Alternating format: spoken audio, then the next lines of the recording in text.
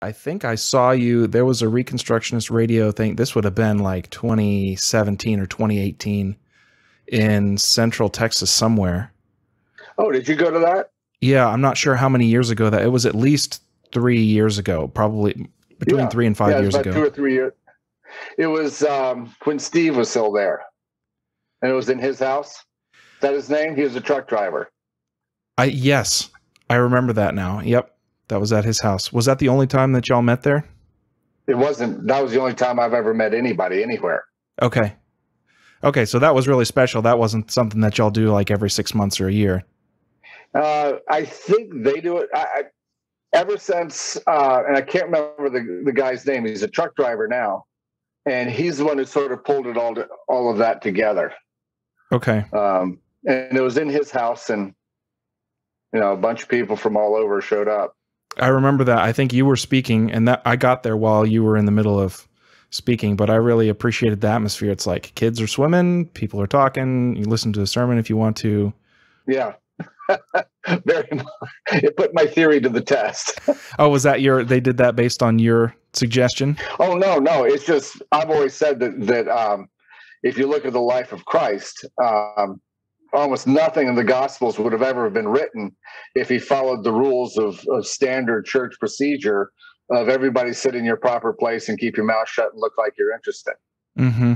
Almost everything interesting thing that happened to him came as a result of an interruption of some sort. Yeah, it's over the dinner table, or it's walking into town, or going to the next city over. Right. There's lots of opportunities for question and answer time, and even the church that I'm at now, it's like you still sit through a sermon for 30 to 50 minutes, and then if you want, you can get in a line of 20 other people to ask 2 very brief questions at the most, if you jump into line fast enough before it's time for everybody to go home. You're in North Carolina, Asheville, biggest town in the area, and even so, nobody really knows where it is. Right. How did you get involved with Reconstructionist radio? Because your podcast ran for like 2-3 years. Probably got in because I was a friend of Bojadar's, Marinov's. Everything was going along great, and then all of a sudden, everybody decided that we just couldn't get along anymore. Largely, the patriarchal / racist connection that was a sticking point for people, particularly for people like Bojadar and Joel McDermott. Kinism and patriarchy kind of going together hand in hand. I mean, I don't know how to say it. It wasn't my issue, but if I'm going to take sides, I would be on their side of the question. I don't know if that makes sense. I mean, it probably just offends all groups. Conservatism, and particularly theonomic and reformed conservatives, I can't speak for other groups much, have always had kenness, for lack of a better word, that have more or less fit in with that group. And it's always been undefined, and it's always been a relatively small and battled group. And so consequently, it's sort of like, if somebody wants to be on your side, why not? They've always been there. And anyway, people like Joel McDermott and Bojadar decided to draw a line.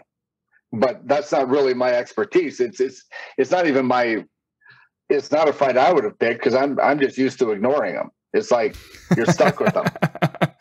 It's a small camp anyway. Basically, almost every conversation I have with anybody, one way or the other, comes around to some biblical issue that I share with them. My wife caters banquets and things and wedding parties. I run a coffee shop. It's just called Moments. It's in Swannanoa, it's an unincorporated part of Buncombe County, in between Black Mountain and Asheville. It's sort of about as far out on the cutting edge of liberalism as you can be. There's a trail going through it that it's known, if you go through there, you'll probably pass a whole bunch of people nude sunbathing on the rocks in the river, for instance. It's a lot of people my age. And it's not a nudist colony either. It's just, it's a group of people that I've had a burden to minister to really ever since Operation Rescue, if people who are old enough to have been involved in that The people who are the clinic defenders all would have come straight out of this college. I mean, most of Asheville would have been clinic defending. Because what I believe is a gospel worldview, literally anything that we're talking about at any time and at any place, teaching is way too formal a word. When we're going over how to be a good barista, how to make a good latte, it will, and I can't even tell you what it would be now, but if we were doing it, just in discussing the latte, I would be sharing a biblical principle. I would know they're a Christian and say, now, I know you feel like God has a plan for your life and you became a Christian because you want to find out what God wants you to do and all of that. But I can tell you, if you can't establish the kingdom of God in the bottom of this toilet bowl over here, then don't think you're going to go out there and establish the kingdom of God anywhere. Everybody here is going to know that you're a Christian. You can't hide it. They know I'm a Christian. You also know that everybody around here really doesn't like Christians. They have a visceral reaction to Christians, much the same way we would have a visceral reaction to a child molester. The presentation of the gospel is in a form that they have been geared to react negatively to it. And so what I do is just present the gospel in 1,000 ways that nobody's ever thought of before, but I only think of it as I'm going along. For instance, everybody coming into the coffee shop needs something. And this is basically what Jesus was talking about when he told his followers they have to take up their cross. Because what we're doing is we are sacrificing our time and efforts to give them what they came in here for. Coffee, latte, smoothies, something like that. And what we're doing is we're taking up our cross for them. I know you're not a Christian, and so you don't think of yourself as taking up a cross. And I get that. I also know you respect Jesus, and this is what he told his followers to do. Fact is, probably the reason you don't like Christians is because you don't see them taking care of people. And they're like, yeah, absolutely. Christians are hypocrites. I mean, we all know that. And I said, you're right. You're right. One day when I was just really pissed off at Christians and thought it was all a hoax, I just said, I'd still rather be in heaven with some of the hypocrites than in hell with all of them. And they'll laugh at that. This is just basic Christian discipleship. Jesus said, make disciples of all nations. That's what I'm doing with you right now. You're not a Christian yet, but you may find that God works on your heart. If he doesn't, hey, I'm your friend. I'm here. We got work to do together. That would be the sort of flow of things. Christians today are convinced that these are the last days. And I always agree with them because they'll be dead in about 20 or 30 years. And so these really are your last days. How are you going to live in them? Listening to some of your different episodes and a common theme throughout some of the articles, they're Facebook posts, but they're essentially articles. Like they're basically newspaper columns. Yes. Because they're long enough. But yeah, one of the common themes in your posts and podcasts is just there's nothing wrong with tradition, but the traditional form that the church has taken. It seems like a very inefficient use of time for one person to address a room of 100 to 5,000 for an hour on a topic that may or may not be helpful to anybody at any given time. Very little opportunity for feedback. And that's sort of expected. Like, if you're not doing that and you're not finding that valuable, then you're not a healthy believer. And it's gotten to the point where I'm like, I don't find it valuable because I have heard these things talked about so much. What do I need to go out there and be doing in ministry, bringing new people in or something that's not just me sitting and listening? I agree with that. When the first administrative task of the church arose, it was to take care of the widows, of a caring for the poor and caring for the needy kind of a ministry. My guess is if you just came to a church service, any given gathering of the people, you probably could have gotten a meal. But this goes beyond that. The apostles very quickly realized that you can spend a lot of time doing this. And so that's where Peter says, we're to devote ourselves to the ministry of the word and prayer. So how do you do that? Well, in a world of very few manuscripts and a relatively limited number of people who could read the manuscripts, and then beyond that, a relatively limited number of people of the philosophical temperament and so forth, that they would want to teach those manuscripts and so forth. How does the ministry of the word take place? Normally, the pastoral, your ordained minister is considered the minister of the word. So how is it going to function? Well, the guy who reads them is usually going to be the guy who keeps them. So he's going to read them the most. So he's going to be the answer man. and everybody else goes about, but you get together to hear them read and that sort of thing. So the whole structure of the gathering of the people, the ecclesia, is going to be formed around the scarcity of text and the really the expertise of the literate, relatively philosophical person. He's going to become a what? Well, the culture calls that guy a priest. Okay, so that works for the church. We'll call him a priest. And by the time you get to the ecumenical councils, about 300 years later, a pretty firm pattern has set up here, and it's all organized around the technology, the IT of the early church, or the IT of the world at that time, which is handwritten manuscripts, and not many of those. Well, you come to the Reformation, and before the Reformation, not Tyndale, but a Wycliffe, spends his life. He's one of the brightest scholars in England, and he spends his life writing article after article and book after book, fighting the church. One of his great quotes is, "We ought to just burn the Vatican down and put the beggars out to beg, and it would do them good, instead of stealing from the people." I mean, he was a pretty radical guy. I mean, they dug up his bones 100 years later and burned them. They just couldn't get at him until then. Well, anyway, when the Reformation comes, there's also been a huge step in IT, information technology, and it's the printing press. And the Christians were right there with a vision of what to do with this technology of the word. And within about 200 years, they had literally discipled all of Europe to be largely literate and to be what we would call today citizens and churchmen, to be people who could vote for things in church and vote for things in society. They'd grown up enough to make choices. And so your ministry of the word grew to every church had scripture. And then after a while, every person could have a Bible. Well, you now have the Bible everywhere. So what is the ministry of the word? Well, it's still gathering to hear the expert because he has all the tools and all that sort of thing and the education. Well, today, what has happened? We've had an IT explosion. Is Gutenberg on steroids. Every person walks into church with the full complement of three shelves full of textual apparatus that any pastor who's a scholarly pastor can use to really get into exegesis. And everybody's got it. They're sitting with it there. And my question is, why? Well, one reason is they're not that interested in that kind of technical stuff. But another thing is, we're still using first century technology, first century IT, not even Gutenberg IT, first century IT, to structure our organization. It doesn't make sense to do it that anymore. Why not? Why couldn't the people in the church who think they have the gift of teaching do podcasts? Why couldn't the church get together and eat together and discuss what they saw? We could then really begin to have, in a sense, Ephesians 4 structured churches in which those who have the teaching, prophetic, whatever gifts to be able to really say things right can have that impact in building each person up, so that in whatever, not each person being built up so that they can be the pastor of a church, but each person being built up so they can prophetically apply the word of God to the piece of creation that God has put them in charge of.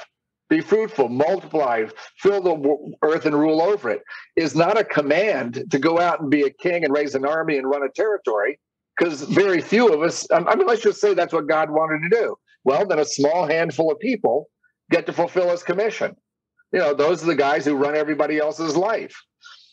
Is there a way that commission can be fulfilled by everybody in such a way that we're no longer dependent to have some authority in our life to force us in the right direction, but rather from the heart we're transformed?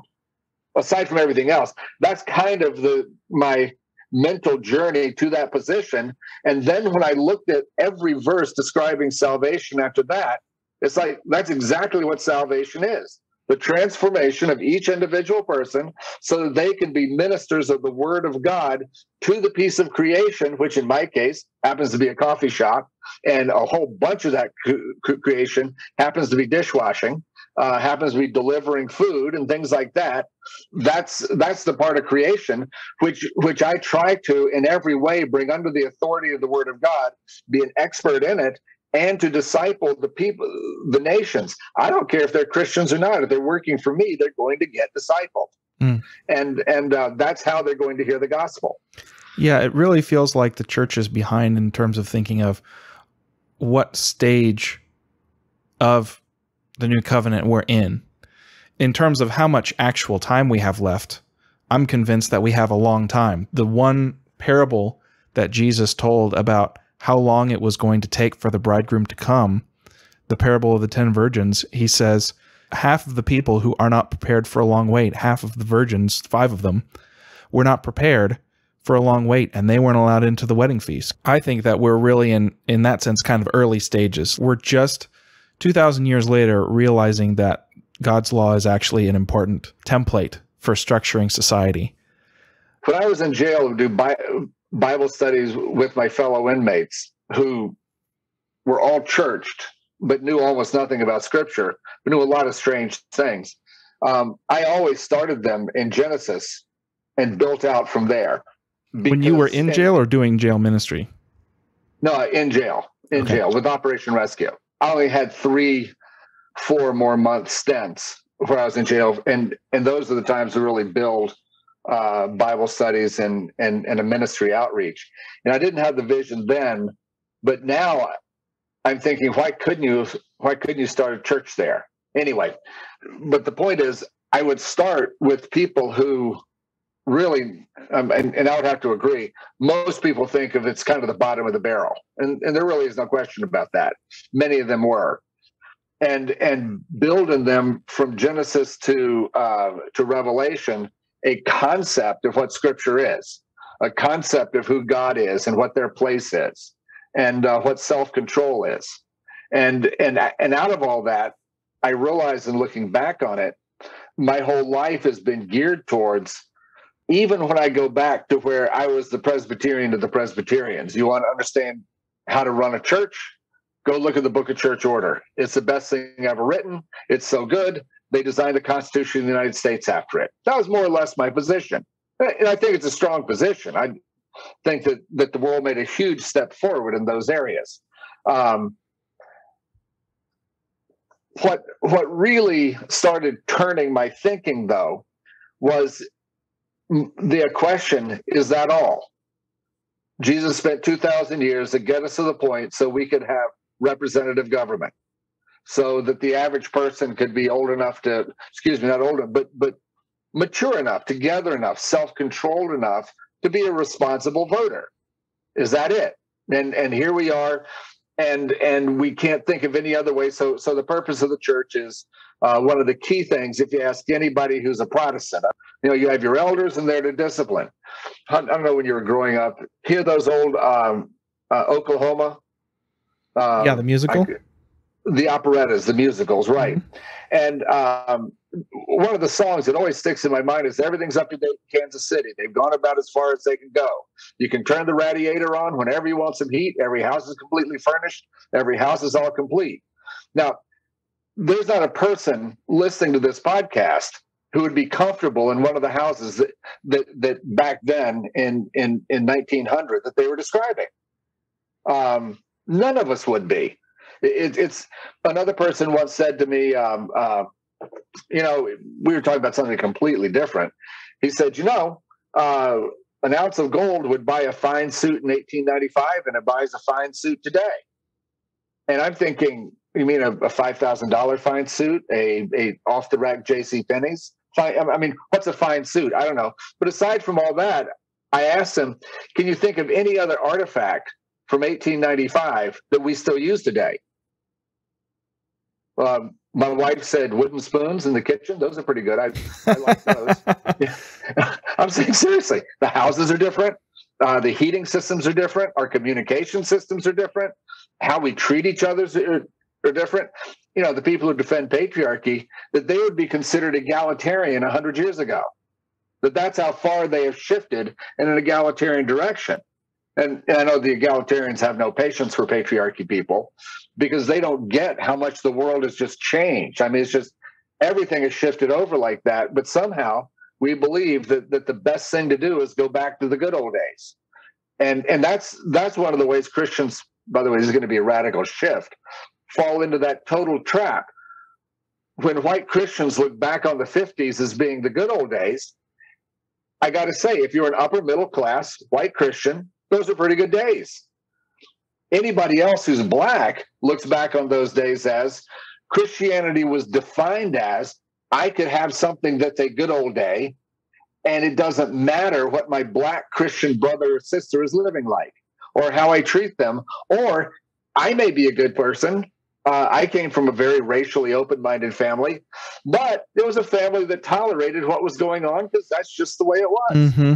And so I'm not going to look back, and we just fall into that trap of thinking that because times are good for us, therefore somehow this must be God saying, "Soul, take thine ease." We've gone about as far as we can go. Or there's nobody else out there who's not having their good old days right now that needs help. Yeah, absolutely. My dad told me when he was growing up, they were at the grocery store, and he went to go drink out of a water fountain, and his mom said, no, not that one. Use the other one. And he had no idea why, but he switched over, and then I think it didn't dawn on him for a while, but that one, the one he was drinking out of, said colored, and the other one said white. They grew up in a very racially tolerant family too, but still there was enough of a stigma. I mean, his mom could have pushed the limits by saying, yeah, you can drink out of the colored water fountain, who cares? But even still, they knew it was wrong, but was still holding to the stigma. They'd go with the flow. To think that we've gone as far as we can go, either technologically or spiritually, or when Jesus told a parable about the prosperous farmer who said, "Soul, take thine ease." I mean, yes, it has 1,000 different spiritual applications to us thinking spiritually is nothing more we need to do, but it actually applies to the entire mindset of thinking that somehow God is satisfied with where we are. And it doesn't matter if we're where we are technologically, where we are anywhere. His command was to be fruitful, multiply, fill the earth, and to rule over it. And so we should never be satisfied.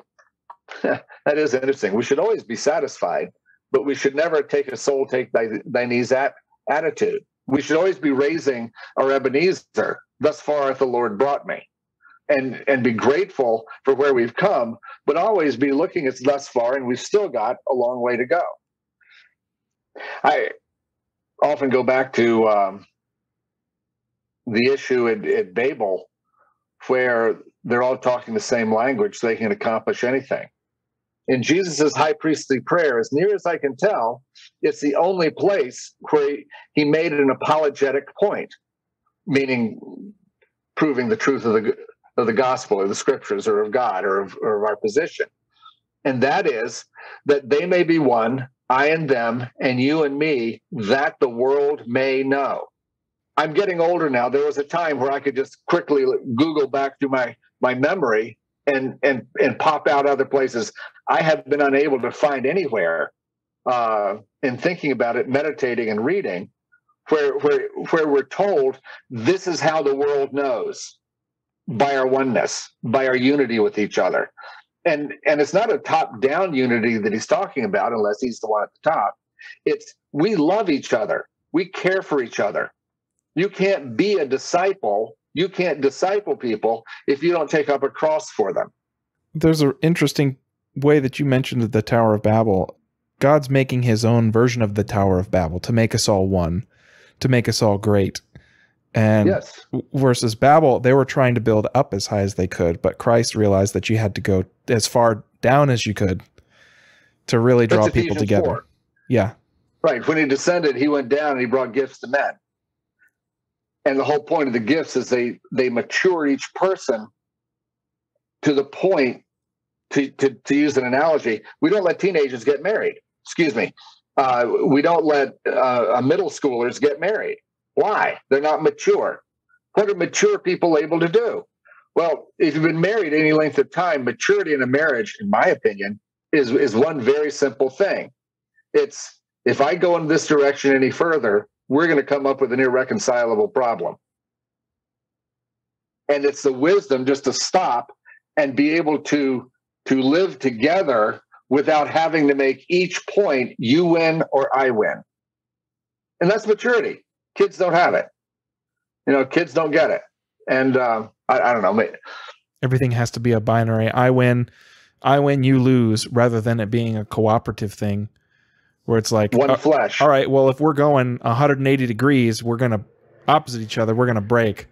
Versus if we're going 90, it's like, okay, well, it's this general direction. So we both just go 45 degrees and you're still both headed in the same general direction. And now they're the same. And that's fundamentally why I feel like patriarchy fundamentally misses the point. And that is, and I'm talking about a way of living together. The fall, the curse, what's the first thing that happened? They go from a one flesh relationship to I'm in charge of you relationship. And then after 4,000 years of living under the curse, Jesus comes along and he takes away the unilateral disciplinary power that the man had that Moses reinforced. And that was the power of divorce. Mm-hmm. And so when they say, we want to talk about, can we get divorced for this reason, but not that reason? Jesus goes straight to the man's not the one he doesn't have the unilateral power. In the garden, they were one flesh. It wasn't one person controlling the other. And so the disciples, it's not like they wanted to go home and kick their wives out, but they're like, man, if I can't control my wife she has to know that she pushes us far enough, she's on the street, smart girls figure it out and they go, I'd rather live with this chump than be thrown out on the street. Besides, I got kids and he'll get it kind of goes like that. And Jesus is saying that's not God's pattern for marriage. Mm-hmm. I've noticed that. People say, well, sorry, yeah, go on. Well, I've noticed that because in making it to where a husband could just write a certificate of divorce and divorce his wife and remarry and not be any worse for wear, not have any kind of penalty with that. That was allowed, but Jesus said it was because you're hard-hearted. That's why it's allowed. From the beginning, it's been, and Christ is sort of bringing it back to it now. It's like, all right, you guys are mature enough for it now, or should be. I'm going to tighten this back to its original strength, which was if a man divorces his wife and marries another, now he's an adulterer.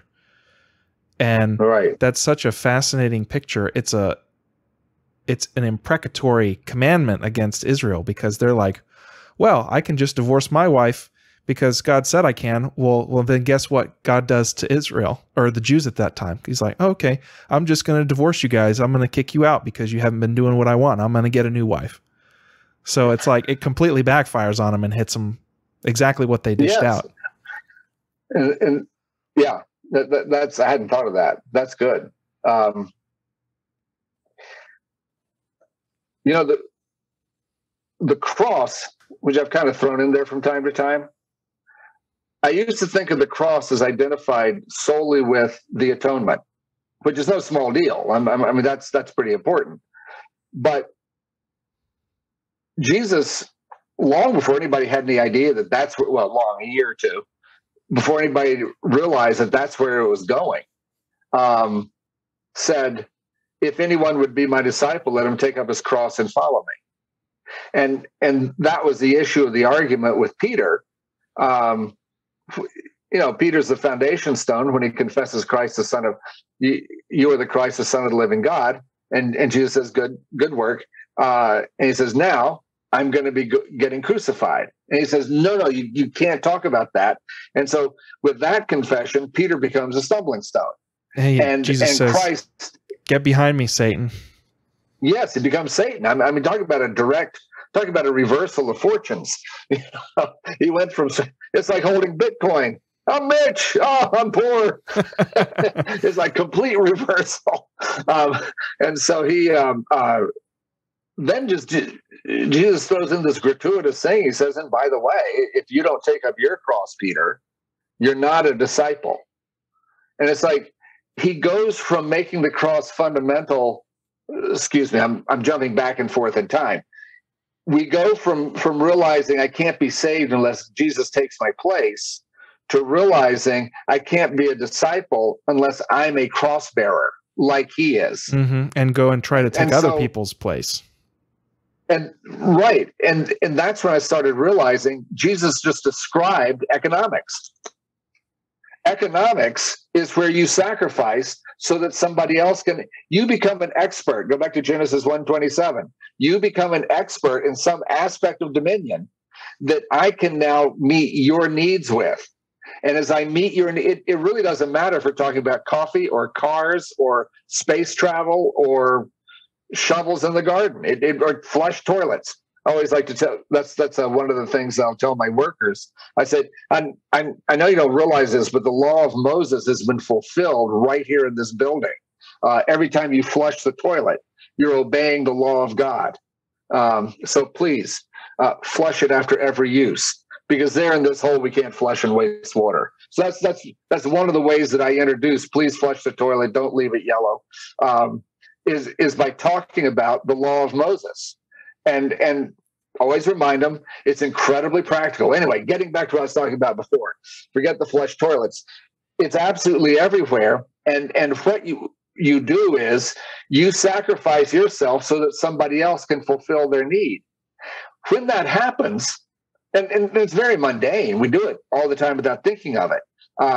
We stop at stop signs, things like that, instead of just saying, get out of my way, I'm coming through.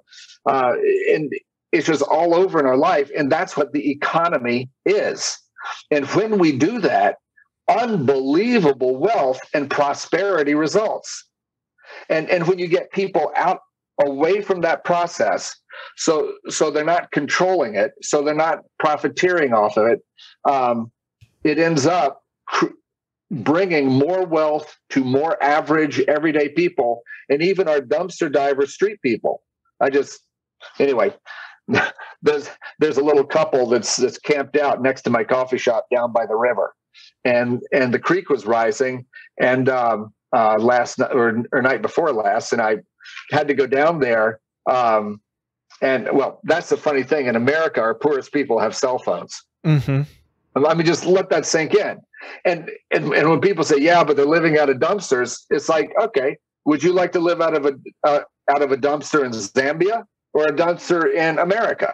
And it's like the poor people, by comparison, are ridiculously wealthy. Doesn't mean we shouldn't take care of them. I took them and helped get their stuff to high ground, and I gave them a night or two in the a local hotel or motel or whatever, Motel 8.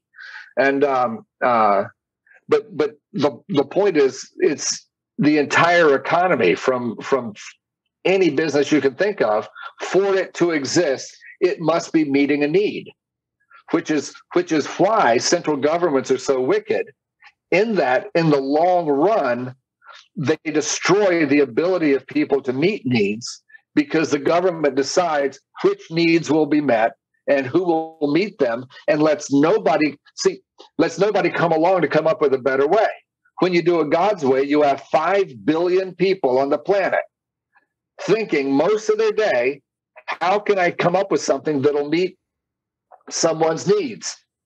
Because when you do, there's enough wealth now in society to where they can trade their, or what would it be, excess wealth. That's what money and savings and stocks and bonds and Bitcoin, that's what all that stuff represents, is what do we do with our excess wealth? How can I store it so that I can then use it later? And we're finding ways that we can trade that excess wealth. And the other benefit of the cross is we're constantly redistributing. Every trade, every decision is a redistribution of wealth. You can't help but do it, because I give you something, you give me something. Anyway, that's what the cross is. And so when you see that, it's kind of a throwaway line for most theological positions, but it's central to what I'm saying.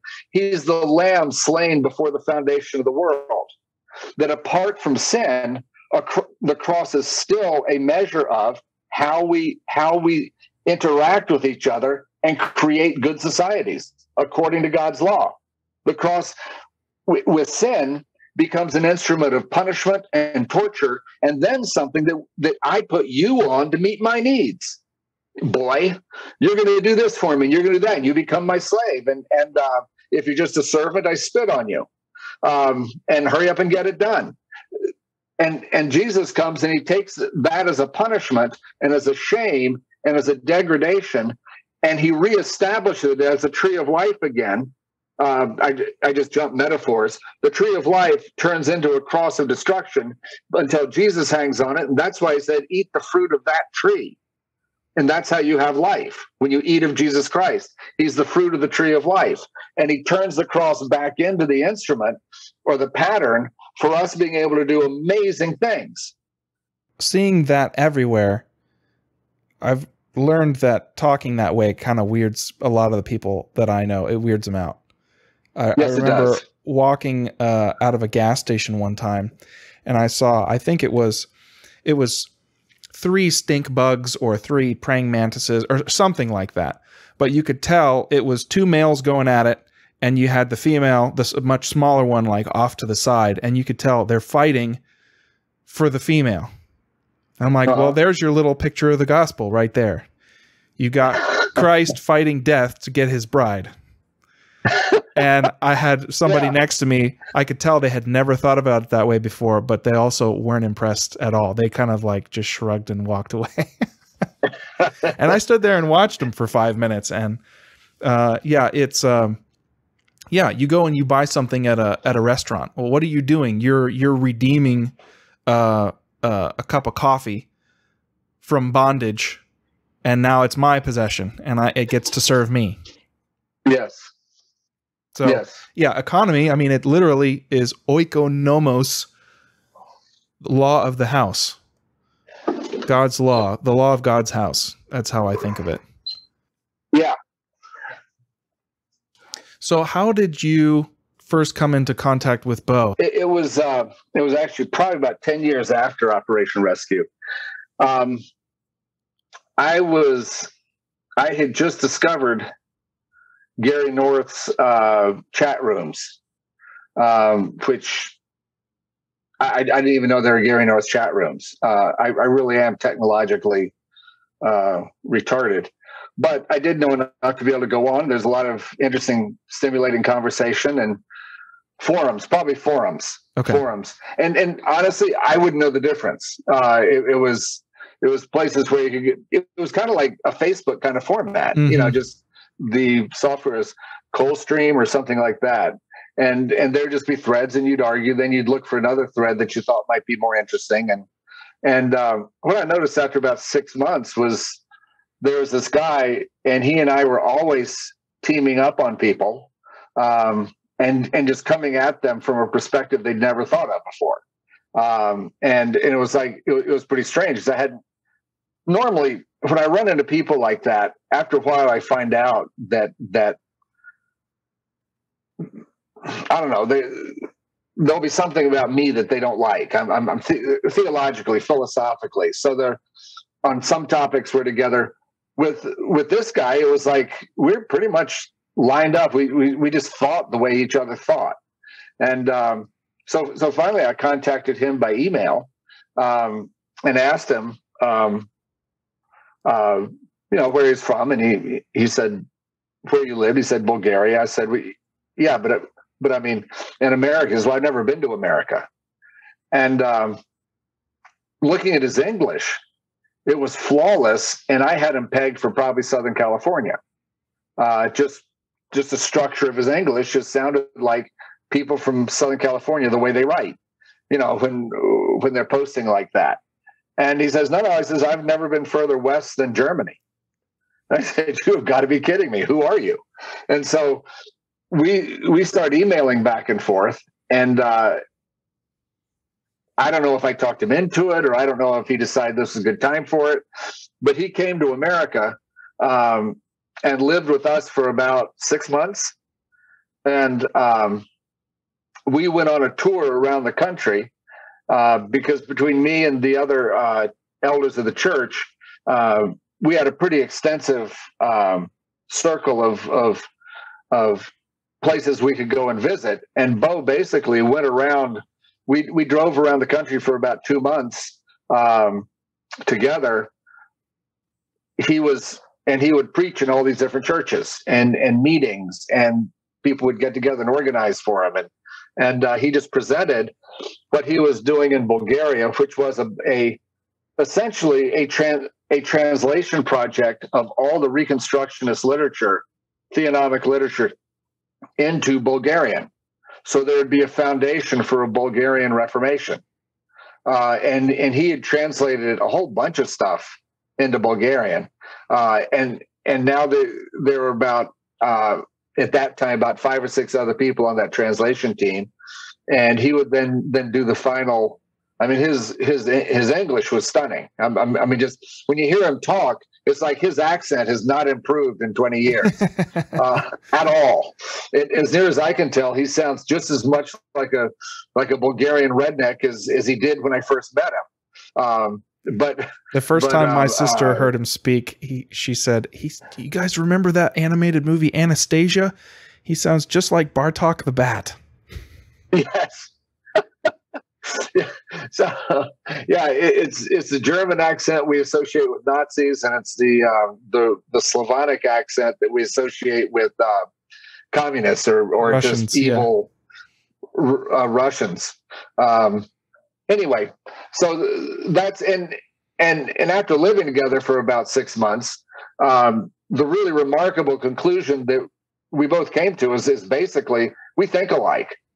I'm not saying that we agree with everything or that our style is even mildly similar. It's just we attack intellectual issues and problems the same way. And I have no problem. All the different times that he gets all nasty on people and nobody likes him because he's so mean and harsh. I could go back up in the conversation and nobody ever listens to me because by then they're usually so butthurt. There's no point in it. And just show them how Bojidar gave them an answer that was over their head. And rather than going back, and then when they re-asked the question, indicating they had no idea what he was talking about, which also meant they have no idea what the issue is, that rather than just stopping and getting him to define his terms and discovering what it is they had missed, they'll just start attacking. And almost every time, they're the first person to say something nasty. And you only got to do that to Bo once. And then he will get Bulgarian on your hiney. You do have to hit first. That's kind of the rule with Bugs Bunny. If he won't fight you back, but you have to provoke him, and then he will. Yeah. And he's also charismatic. I don't know if people are aware of that, because I think it's almost as if he's on a mission from God to offend people so that the only people who are left are really, really tough. Because I think in his mind, what's coming is not going to be good years, and it's going to take people of mental rigor. Mm-hmm. And he's doing him a favor in that respect. And that's everybody's got a certain gift with reaching out to certain types of people. And it's like, all right, my crowd is the thick-skinned people. Okay. If that's what you're cut out for, then you're the best person for them. Yeah. So, but he and I probably talk, I don't know, once a year, once every 6 months.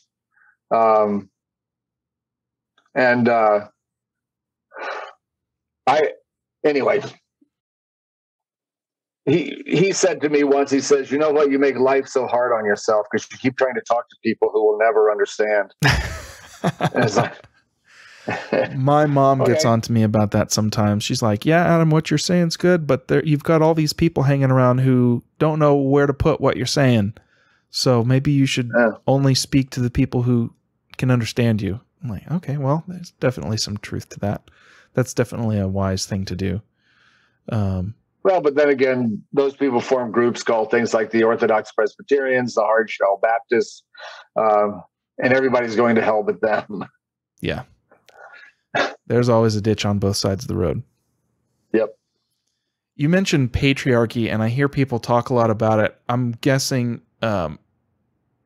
this would be your definition is kind of the where is it in the New Testament that says that husbands are to live with your wives in an understanding way? That the patriarchy movement basically just kind of ignores that. They say, I really don't have to understand. It's, I say this and my wife and my family are supposed to do this without asking questions. And I don't really have to try to understand them or figure out what their needs are, type of thing. Would that be accurate?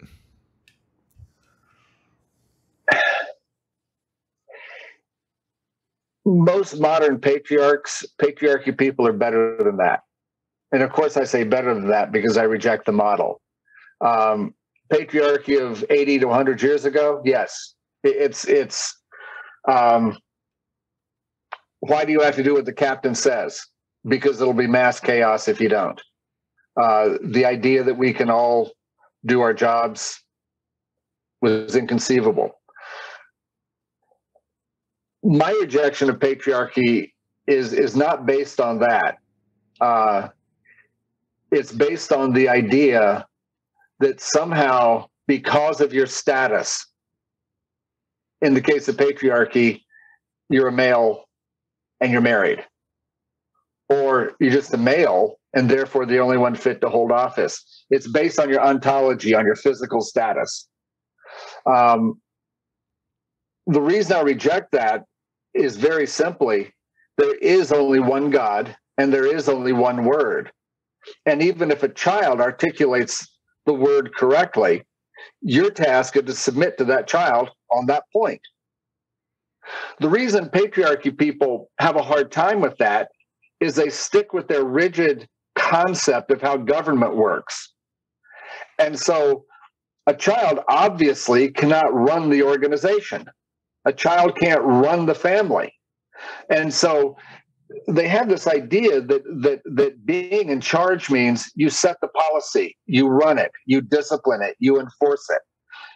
You hold an office, and an office is defined as, if you're in it, you have these powers and these responsibilities, such as they are. They can be written down and laid out. If you read a book on Christian marriage, you'll usually see the various responsibilities in the home broken down by status. And basically what it comes down to is, because she is not a man, the woman must agree and go along with the man. And because he is a man, he has to be right. And what's lost is the word of God is final, not just status. There is no status which allows you to force anybody to rebel against, to go along with you and to break with God's word. Mm-hmm. That's just a broad. Now it gets real nuanced from that point, but whenever a patriarchy person starts saying yes, and by the way, most of them do today, yes, you're right, we're to obey the word of God, they've already blown up their position. It's done. It's not your status, it's the word of God. That was kind of the biggest thing that God had to try to drill into the Israelites, because they're like, it's my blood, I'm basically guaranteed because of my biology, my historical biological lineage. And God's like, he versus the rest of the world. It never was that way. He used that as a picture, but if you go outside that picture, there's something more fundamental than your blood. It's your, do you do what I say? Do you obey God or not? That goes all the way back to Hosea. God tells him to name the two kids, no mercy and not my people, because I will not give you mercy and you're not my people. Yeah. Well, Amy. So that's the fundamental problem I have with all ideas that we're going to govern our affairs. We're going to organize based on giving people the power to control us based on who and what they are. And before Christ, the alternative was anarchy. You had the fall. And how are you guys going to get along now? You have the hard hearts. You can't do it because of the hardness of your heart. God gave you divorce and things like that. God gave you this law.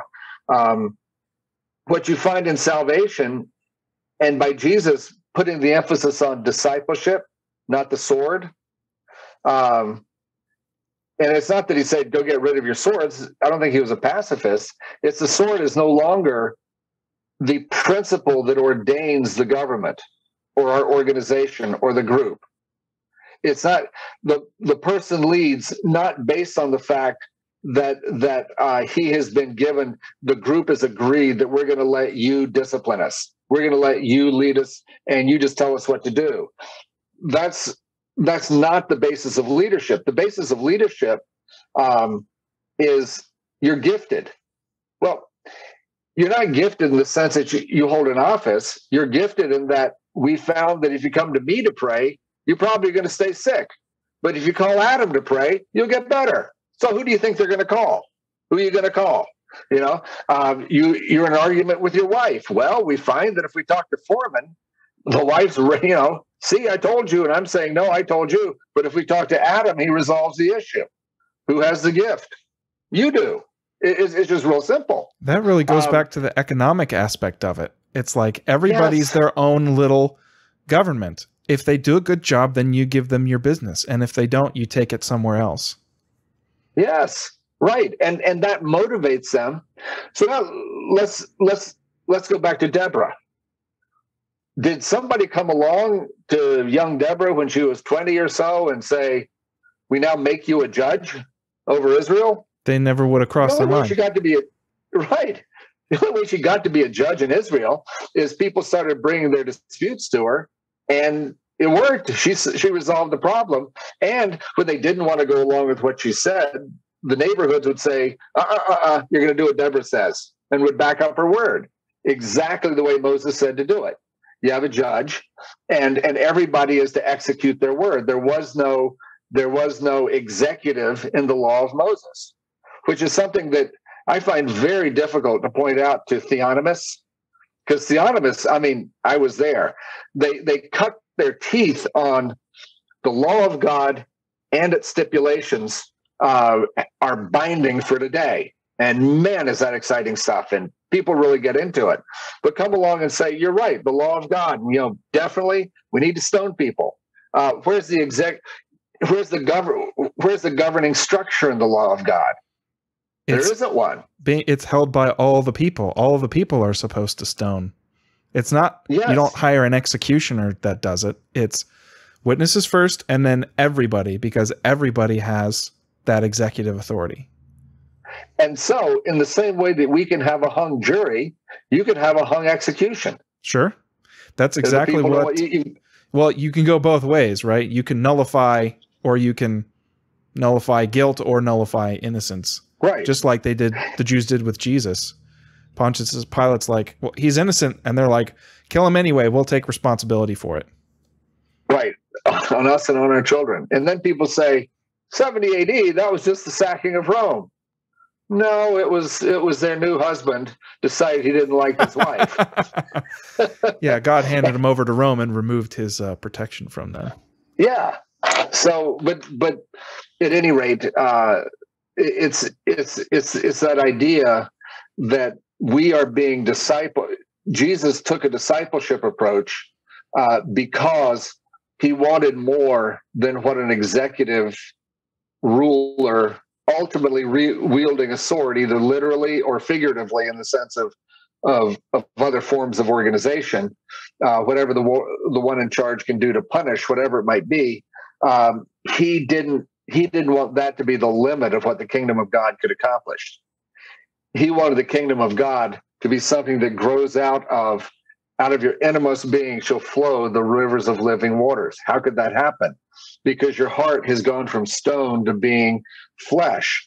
Well, how can this be? Well, it's because you become a new creature and you're now fulfilling Genesis 1:27 and making it the new creation the way you were supposed to be. Well, the first thing you got to do is overcome your sin. We really haven't done a good job of that. But if you look around, this is one of the reasons why I can work with these hyper liberal kids is because so much of biblical ethics has been translated into their cultural ideals. These are like the grandchildren of the 60s. And what do they want? They want the world They want peace. They want the world to love each other.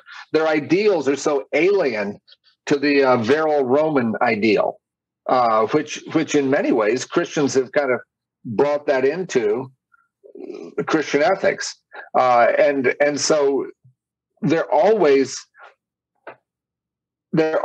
open to my explanations as to what Jesus did and what Jesus said. And I can usually get them to listen just by saying, Christians don't get this. You know, one of them is like on the Trinity. I asked one kid, this is after knowing he'd been working for me for about a year, and he was a really thoughtful guy. He was a senior, and he was getting ready to go on. And his major was ecological studies. I don't know what you do with a major like that, but he was pretty optimistic.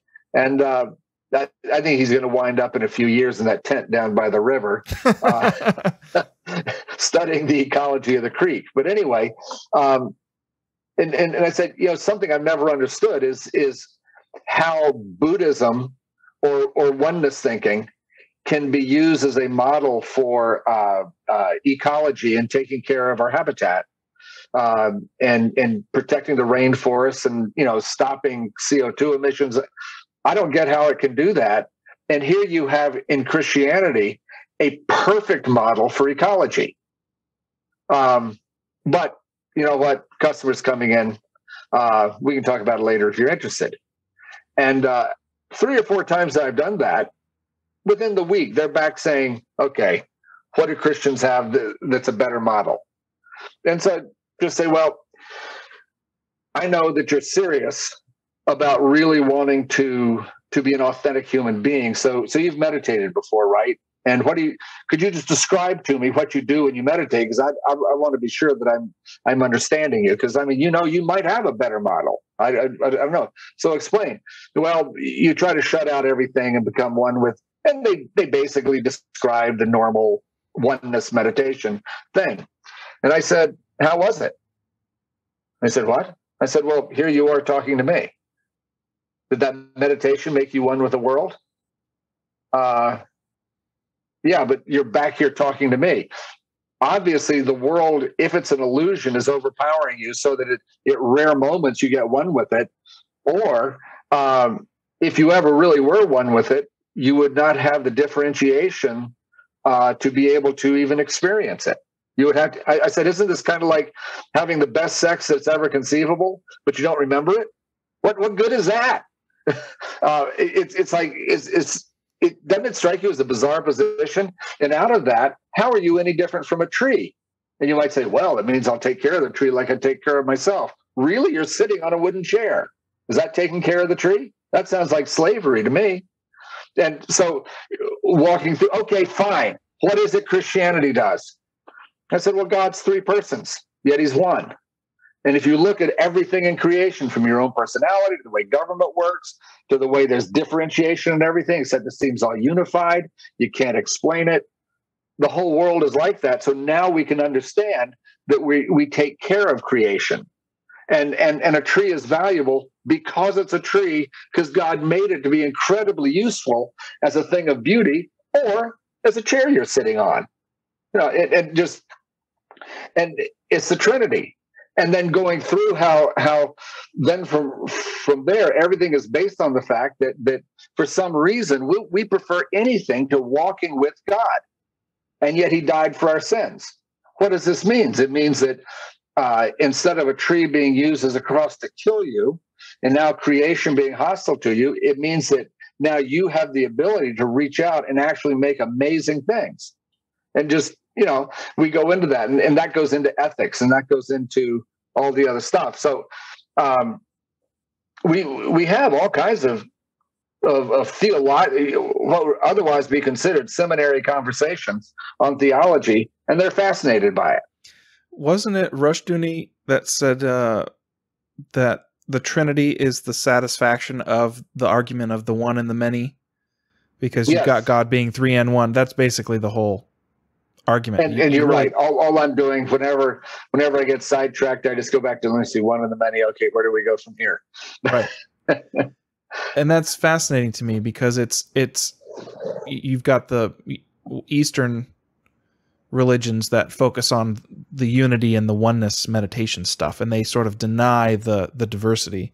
And then you've got the Western is probably more of on the everything is different and its own thing, and like there's nothing connected. I'm my own person. It's like pure rugged American right libertarianism or whatever. Like, am I my brother's keeper type of thing, type of attitude. Versus, it's funny, the Middle Eastern, where all this stuff originated from with Abraham, it's a full recognition of both, and they're not in conflict. Somehow they can both be at the same time, but they're also separate. Yes, and that's also in a building the everything is one, and everything is the mathematical model is everything is infinitely describable, and that it's infinitely mathematical, which means it's infinitely describable. And yet all you've got are a bunch of useless pieces. Mm-hmm. And this is why almost every world religion tries to put it together. The Eastern by just saying that a differentiation is an illusion.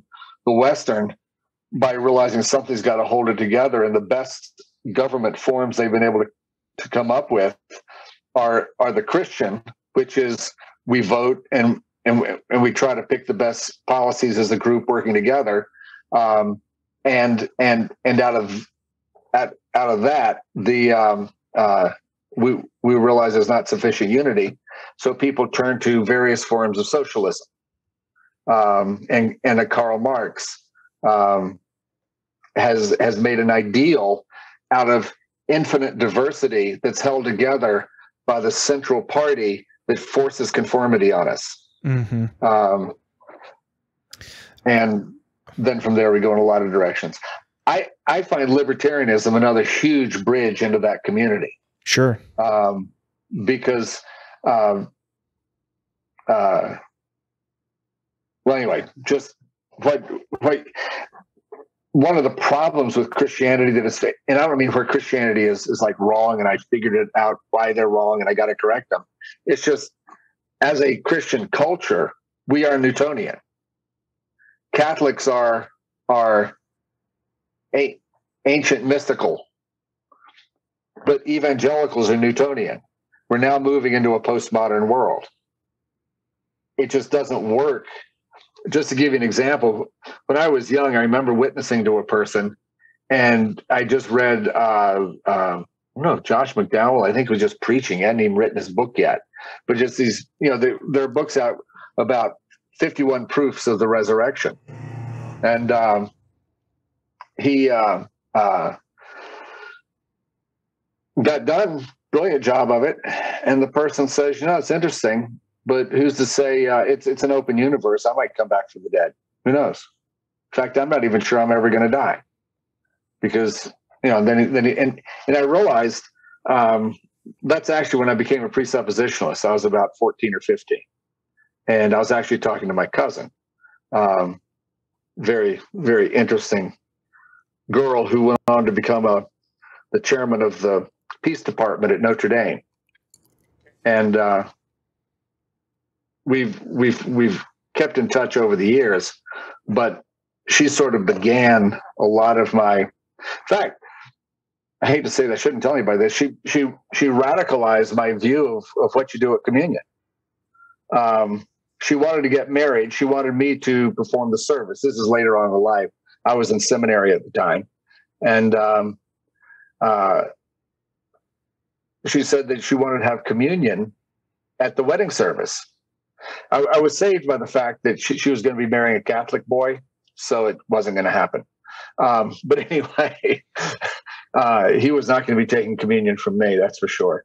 And I said, well, because I'm thinking I may be the only Christian in the room. So I was thinking about handing out communion to her or anybody else. And I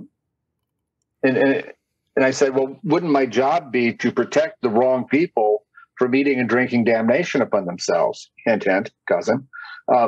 And she just with a complete straight face says, everything you've taught me, I'm surprised that you would even ask that question. I was trying to imagine what I had taught her. And she said, the table of God is an invitation to come and eat with them. with the statement that if you eat this food and drink this blood, you are professing faith in the living God who died for you. This is what she said. And I was like, well, that's really cool. When did I ever say that? She said, so there's no reason why you can't put out an invitation like that and invite people who have come to Christ to be able to come take communion. And I'm like, wow, here I am, the great Reformed, Francis Schaeffer, the mini Francis Schaeffer, and that never occurred to me. That God is inviting us, and you use this as an invitation, and you tell the person, if you come, you are professing faith in Christ. And if that's not where you were, you're the biggest hypocrite in the world. Stay in your seat. So anyway, as I say, I usually shouldn't tell people that, because then all my good Reformed Presbyterian brethren are like, well, you just let just anybody up there. But I always ask people, where did Paul tell elders that they need to be sure that the right people are taking communion? Well, of course, it's 1 Corinthians 11. Well, why don't you go read the verse and see who does the examining? Let each one examine themselves. So Paul is saying, let the drunks examine themselves, and by golly, if they want to eat and drink damnation upon themselves and die, there's the table. You've come into the presence of the living God. And if you're stupid enough to take it lightly, there's not an elder on earth that can help you by disciplining you or holding you back. Mm-hmm. God can stand on his own 2 feet. It's his body, his blood. He doesn't, it's not a game of keep away or capture the flag. And you have to convince me that is our flag. Right. You have to convince us all that you're worthy of it before we'll let you near it. Exactly.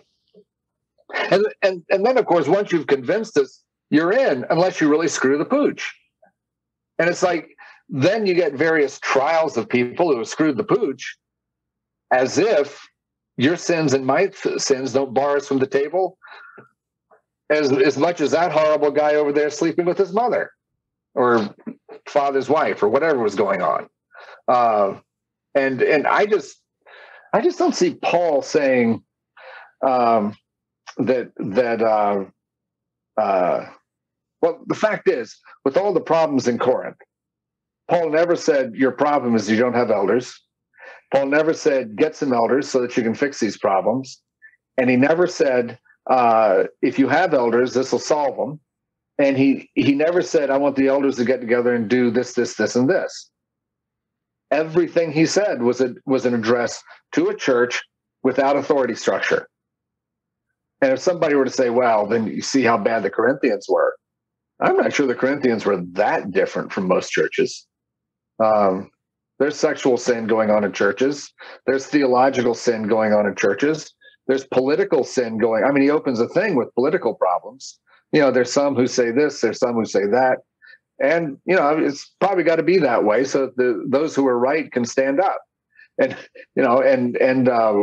when I come, basically he was going to debate those who claim to be apostles, and the congregation was going to be the jury. This wasn't an elders thing. It wasn't like he's going to get together with the elite of the church. Well, we went on to the track of elders.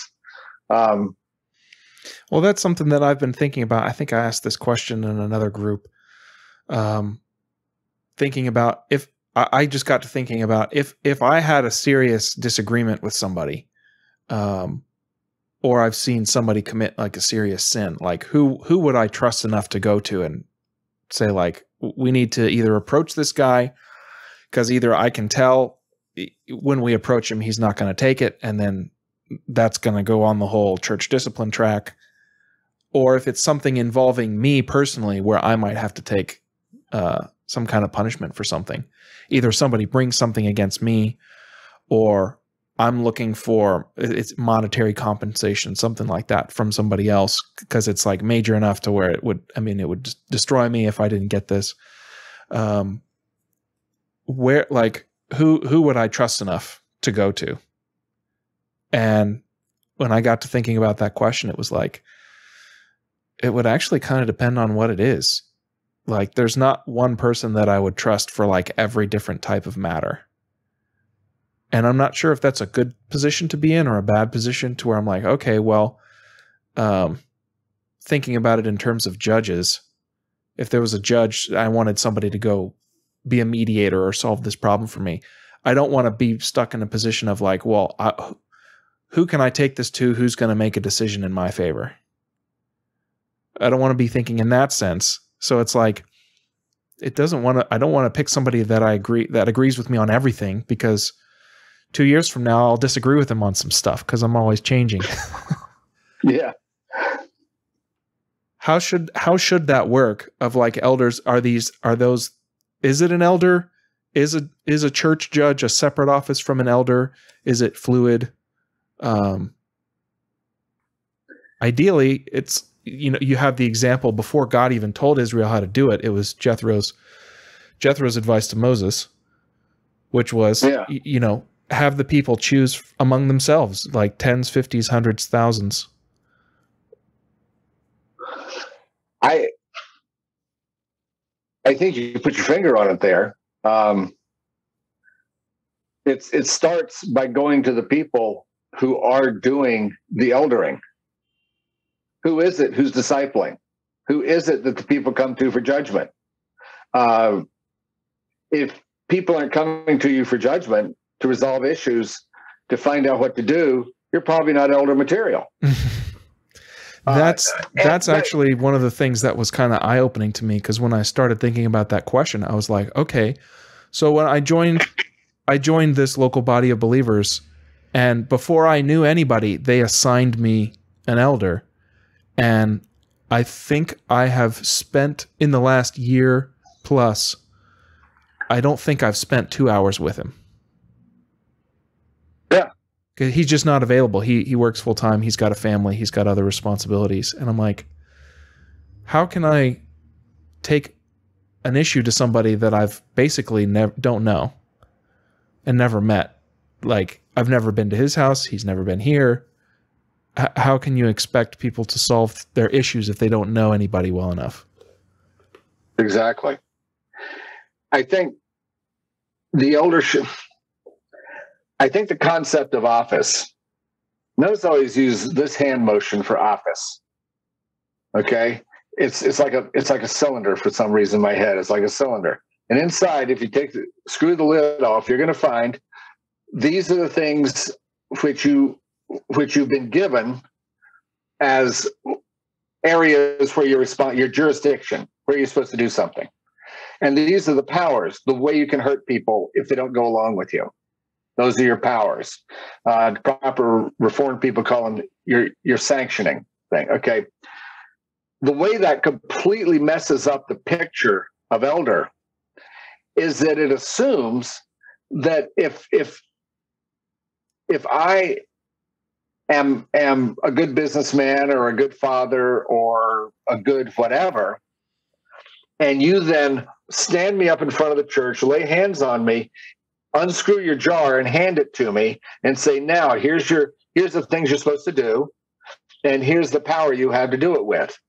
And we get together as elders and we talk about basically the rumors of the church to find out if we've heard of anybody that needs going after. And if we do, we call them to examine them.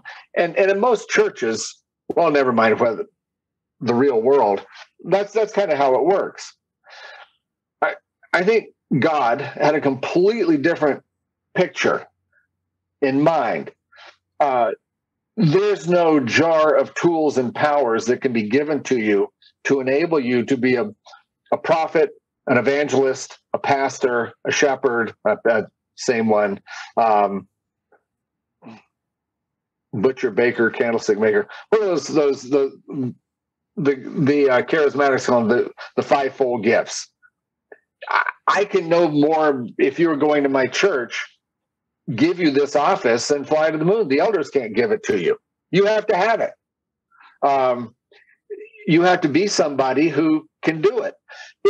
If we decide that we're going to lay hands on you and you'll get it. Well, very quickly we'll find out whether or not the Lord chose you. I mean, there are people who the church needed. I think Andre Crouch was one of them.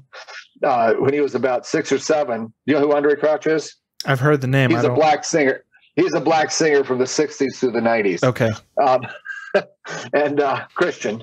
And basically his church laid hands on him because they needed a musician about age 8 or 9. He started playing the piano and played and he's an amazing jazz musician. My brother-in-law, Peter Jones. I don't know if you've ever heard of him in Southern California. Apparently he grew up in a little charismatic storefront type church. I heard different stories about it, but he's an amazing jazz musician. And not only that, went to school with John Lennon. And in the 6th through 7th and 8th grades, in Liverpool is one of the people who got him interested in the potential for music. I think at that time his Chicks Dig It. Whether this is myth or not, I do know that he was a friend of John Lennon's, and he is a great jazz musician. But the point of it is, though things like that can happen, by and large, we have it completely backwards. When Paul tells Timothy, go into the churches and gives them a checklist, it's not just out of the blue to go down the checklist to see if he can appoint somebody. Is who's the guy who's, he doesn't know a whole lot about the church there in Cyprus. Okay. So he goes and he fellowships with them for a month or two. Who are the people who are kind of running things? What's there to be? Are they good with their family? Are they good? Can they teach? Do people respect them? Are they well thought of? And those are the boxes you're going down to somebody who's doing the ministry. They're not the boxes you go down to any Tom, Dick, and Harry's in the church who's a good businessman or whatever, and say, well, let's now give you the jar, which we will call the ordination, and show you your responsibilities and your powers. It's got it completely backwards. So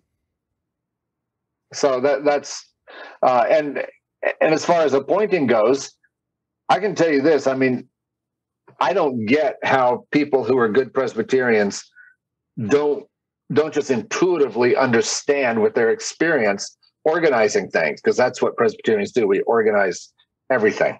That you can't make a silk purse out of a sow's ear. You can't pick somebody and make them a good elder or a good deacon or a good anything. You can't pick a girl and make her a good wife. You can't pick a boy and make him a good husband. There has to be something there that's proven, a track record. Unless marriage is to be nothing but a business relationship, parents can't pick them for their kids. They'll pick all the wrong. In one sense, I understand that. In another sense, God did choose Israel because they were empty. They were a humble, lowly people in that sense. And God decided to make something out of them and illustrate his point that way. That I can't argue with that, but I'm not sure that is an argument against what I said. Well, right. And it's also, I won't disagree with you. It was also the longest row to hoe as far as God. Maybe God chose them because they were going to be the most difficult people of anybody on earth. So God's loving kindness could be magnified. If it was just an easy process, God wouldn't be that great. But it's like, no, this is a pretty stubborn and rebellious people. God's really long-suffering, isn't he? Yeah. And I also think that coming into contact with God's law, I've been trying to figure out, why is it that no matter what the revival is, no matter what the move of the Holy Spirit is, and I'm not just talking about the revivals in the English-speaking world, or worldwide. Apparently, there's stuff going on in Africa and things. Apparently, there's something going on in Iran. I don't know if anybody's ever told anybody, but all the people having these visions and everything are mostly the women. And they're the ones who Jesus is appearing to. and most of the original, anyway, just for whatever that's worth, why is it that whatever the revival might be, it ends with a set of rules? You know, you're a very holy guy. Man, I can't believe how holy you are. I really sense my sin and I want to be holy like you are. What did you do? Well, I don't know. I get up early in the morning and pray, and I read you go down the list of holiness. And so now we write a book that says, well, you know, Foreman, if you want to be holy, be like Adam, get up early in the morning and pray. And you know, you go through the list of holinesses. Well, is that going to make me holy? Of course not. Because what you've left out is, why do you get up early in the morning? You know, why do you do each one of those check things on the list? And this is kind of like the elder. You do it because your heart's been changed. You don't do it in order to have a worship experience. You're not a Buddhist. A Buddhist does it so that he can enter into that oneness.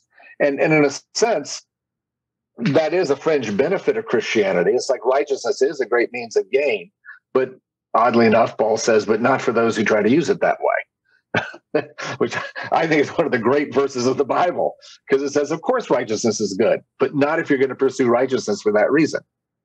It's like you can't even pursue righteousness for righteousness' sake. It's walking with the Lord. It's like your wife greeting you and say, you know what, Adam? God showed me, and I've just written a book on all the things I can do to please you.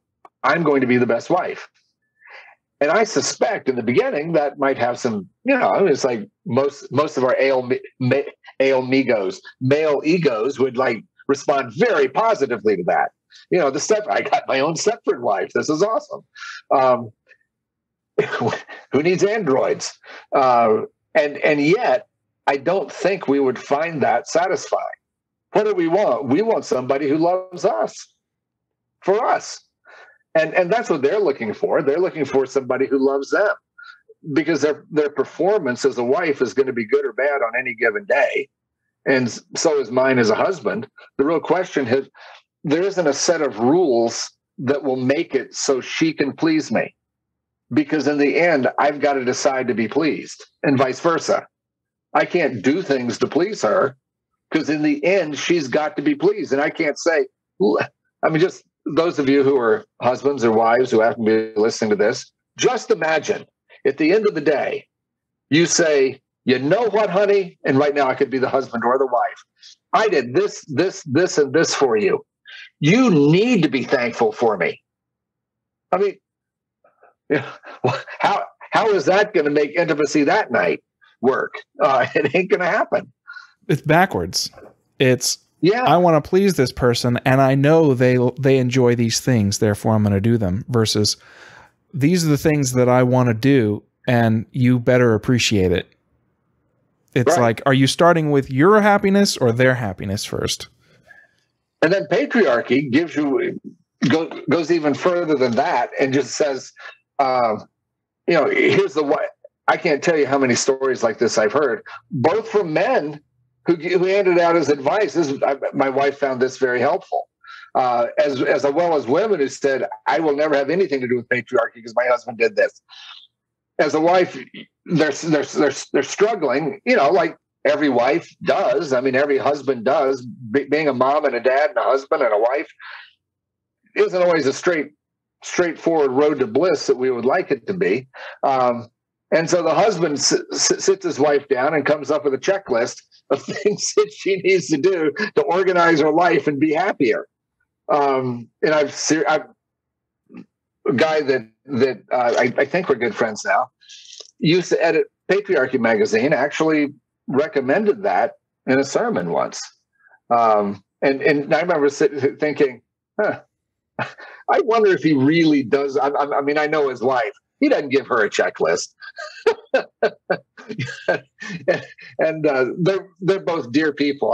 I mean, I don't have something against patriarchy stuff personally, because if the husband is a very strong guy and the wife, if they look like they're a patriarchal couple, if that's how they work well together, they're one flesh. Work it out. Do it that way. It's not made right because he's the man. It's made right because given their mix of personality and their unity and everything else, that's how it works. You know, I don't have a problem with that.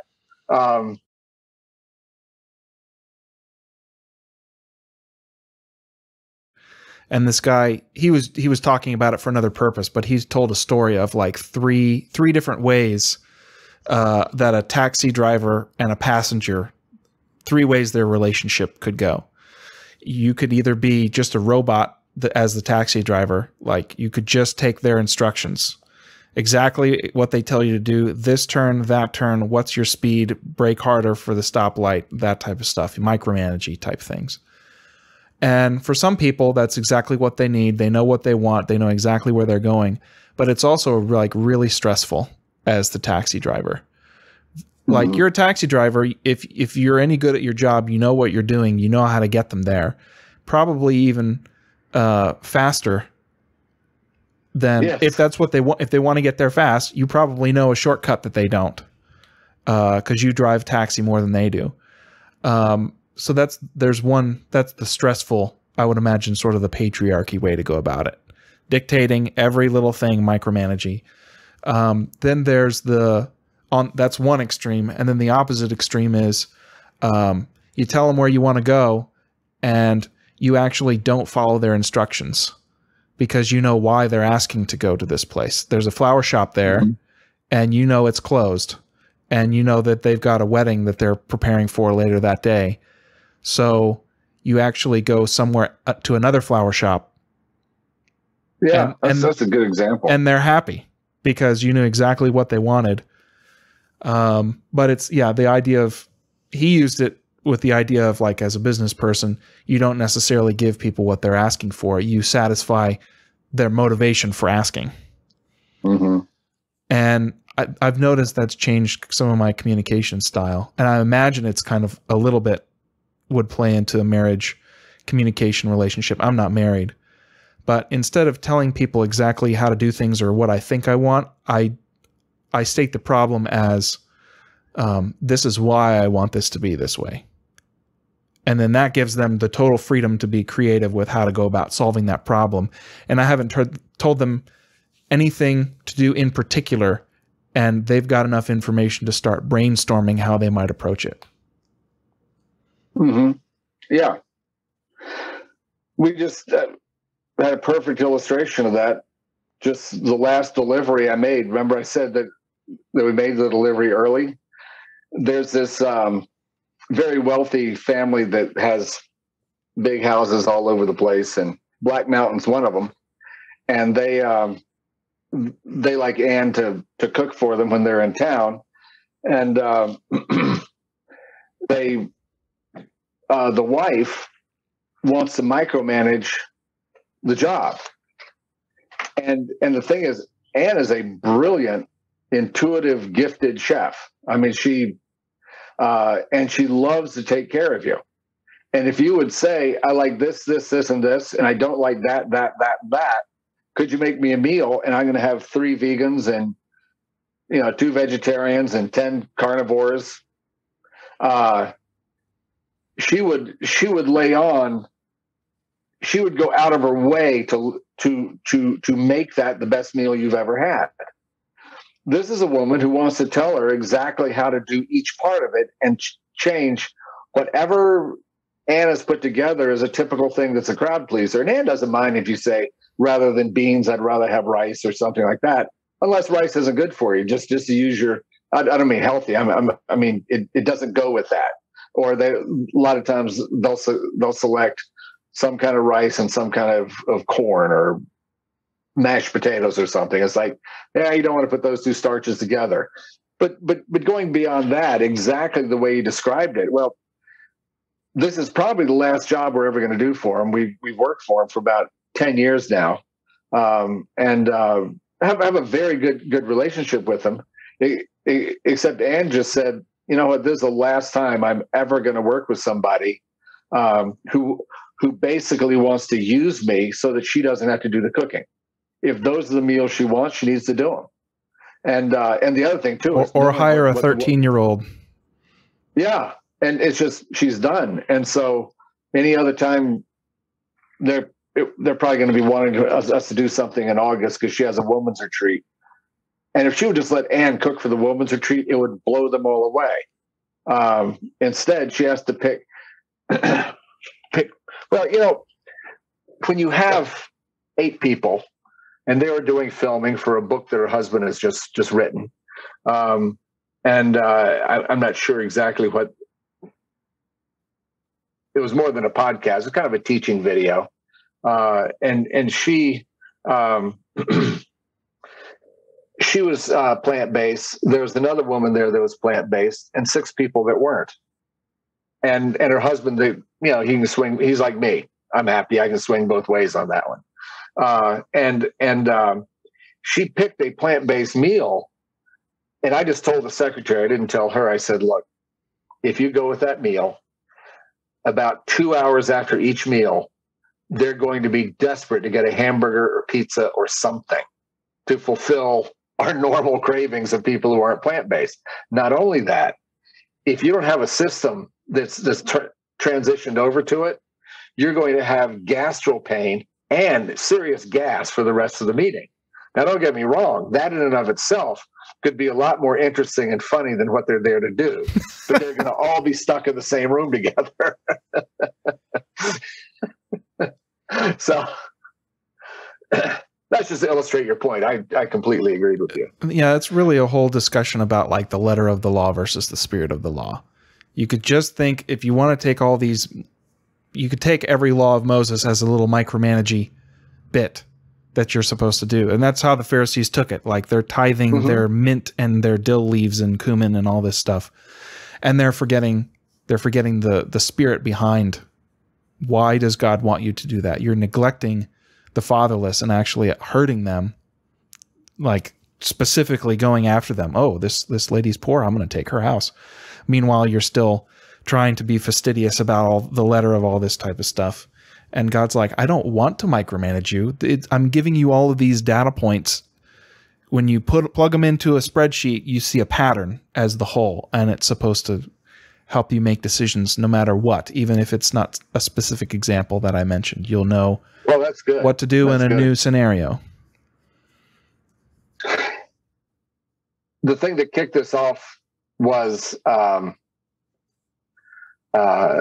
every revival, including the greatest of the revivals, which I think was the Reformation, has ended in various forms of pious legalism. And the fascinating thing about the Reformers and the Puritans, they were genuinely wanting from the heart to be pious, to be holy. And it wasn't just mechanical. That's what they wanted.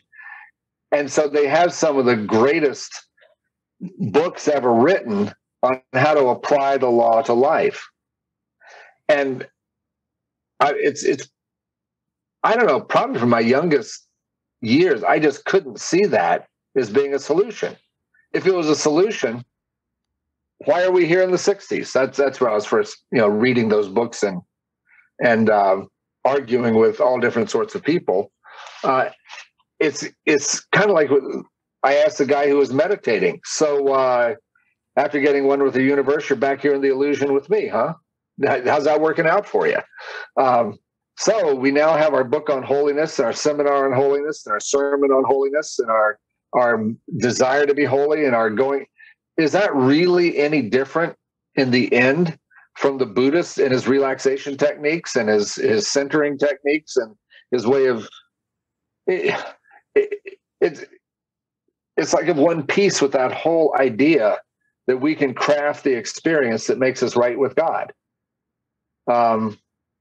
And so if you're not going to do that, then what is the law there for?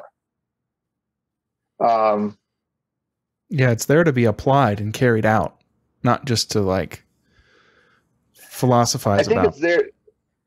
And the answer is yes. Let me say it differently. It's there to be the structuring principle of how you make decisions to bless other people. It's how you make the decisions. I can say, take up your cross and follow me. What does that mean? Well, we just went through how the cross is the metaphor for all of economics. It's how you make your decisions to meet the other person's need. The reason I'm not an egalitarian, though there's a number of important points I agree with them on, is there's nothing less equal than two human beings. So why am I going to pick a word to call us that really only describes the fact that we think that status doesn't give you privilege? Well, as a matter of fact, status does give you privilege. All sorts of things give you privilege. Your whiteness gives you privilege. My age gives me privilege. Our relative wealth gives it. Yeah, I'm not going to bore you, but all sorts of things give us privilege. Every privilege God has given you, including your status, is to serve. And that's why when he in Ephesians 5, where Paul says submit to one another, the woman's statement is really quick and easy. The women got that. The men have been reminding them what submission means in no uncertain terms since the dawn of history. All you got to say to them is submit. They know what that means. Okay, they get it. He can't just say submit to a man. That implies the woman is now the president of the house. She's now taken his place. She's removed him from his office. She's usurped. She's a Jezebel. And it's like, so rather than, you just can't use those words. This is how authoritarian people think. They think in terms of office and power and position and authority and status and all that sort of stuff. So instead, he starts describing the lowest members of the household, the handmaiden who prepares the bath, the handmaiden who dresses, the handmaiden who feeds and cooks. These are things that no man would ever do, ever. This is what the lowest, the handmaiden who washes out the butt wiping rags and the menstrual rags. Okay, he describes what the job is, and of course, in the 20th century, we're going, ooh la la, I'm giving my wife a bath. I'm with my naked wife, and it's like, no, you don't know what a household is. We have servants, and what are the servants? Do the servants get anything out of what they do for the wife? Zero, zilch, nada. They might get some status if she's the most beautiful, if she's probably the plumpest, because feeding me, the diet of the day, being plump was not bad. They may get status that way, but it's the groom that she's being prepared for. And so when he tells the husband, he can't just say submit. He'll think that, right, we now have a government that's just been overturned. Instead, he's being told, what is your privilege? I don't know what it is, but as Jesus said, the master sits at the table. I am among you a servant. Okay, you're the master, but instead of sitting at the table, you're with her a servant. And it's not even for you that she's looking good. It's for him. She's the bride for him, not you. And it's just a whole different way of looking at it. And I guess unless the Lord opens somebody's eyes to that, all they'll be able to see is either a sexy event of intimacy. But that's why at the end of it, if you underline all the different times which Paul refers in the language of what the husband's doing, he says you cherish her like you cherish your own flesh.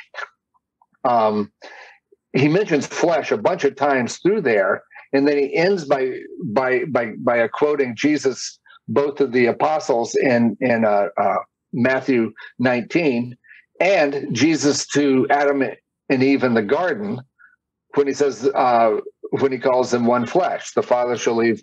What is it? The man shall leave his father and mother and be joined to her, and the two will become one flesh. And he makes that the pattern. And he shows how he's caring for somebody who's one with him, not like somebody who's setting policy and giving directions, but as the one who is making somebody infinitely more competent than them. He's the handmaiden, and she more competent than he's making her look good. That's how you submit. And so it's actually a statement of submission that really, by the time I'm done, my question is, why did the woman get off so easy? Why didn't he tell me to submit and then tell her to wait on me hand and foot? It's the whole cycle is like this cycle of service. Like in an economy, you got somebody who's doing this one thing, and yeah, okay, they're a great taxi driver, but you know what they don't want to do on their day off? They don't want to drive anywhere because they've been in the car working all day long. They want somebody else. They want somebody else to drive them, and it's the woman. Like widows, they get special protection. If a widow has no help, there's no safety net, and she drops and she's destitute and she cries out to God, God hears her more readily than he'll hear a guy who's destitute crying out for help. There's no special protections for widowers. It's the widows and the fatherless. Yeah. And so in that sense, she's if you want to be closer to God, it's easier, I think, as a woman to do that because you're more predisposed to being humble. Versus guys, it's a real challenge to do that because that's not in our nature. I got a question for you. You're absolutely right, and it builds exactly off of what you just said. In Matthew 20, 25 through about 29, you get done at 28, 29, and Jesus has gotten through saying, don't exercise authority. By the way, there's words for abusing authority. There's no indication that it's abuse that he's talking about. He says, like the kings, don't exercise it. Then he says, like the elder brother, the elder brother is to serve the younger brother. The great are to serve the small, and so forth. Then he says, the master sits at the table. I am with you a servant. So it's not a huge step, if you'll permit me to put words into your mouth, for you to agree, and most people do, that leadership is defined by Jesus' service. Whatever else they may go on from there, the servant leader is like, we all know that word, right? Right. It's kind of the one and the many. You got to have both. Right. Now, who's in charge in the Garden of Eden? Supposed to be one person. Who's the one person in Eden who's called a servant? Eve. Right.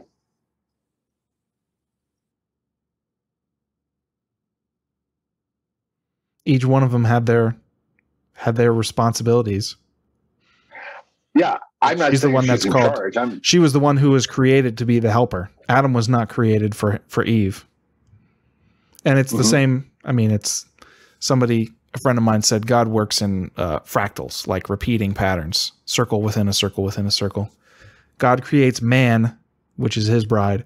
Well, then what does God do for man? He creates a bride for man. And so it's like you got a circle within a circle. Privilege is to serve. True. Most people talk about their job as something that they have instead of an opportunity. A job is really whatever it is. A job is really an emptiness that you're filling for somebody else. Mm-hmm. Well, how can a lack of something be a possession? But that's how we talk about it. Yes. And so the servant is the one who fills that need. Mm-hmm. And then gives you a value. Sometimes a need that nobody really thought could be filled, like air conditioning. Or an iPhone. Yeah, you don't know that you have a need for it until you see it.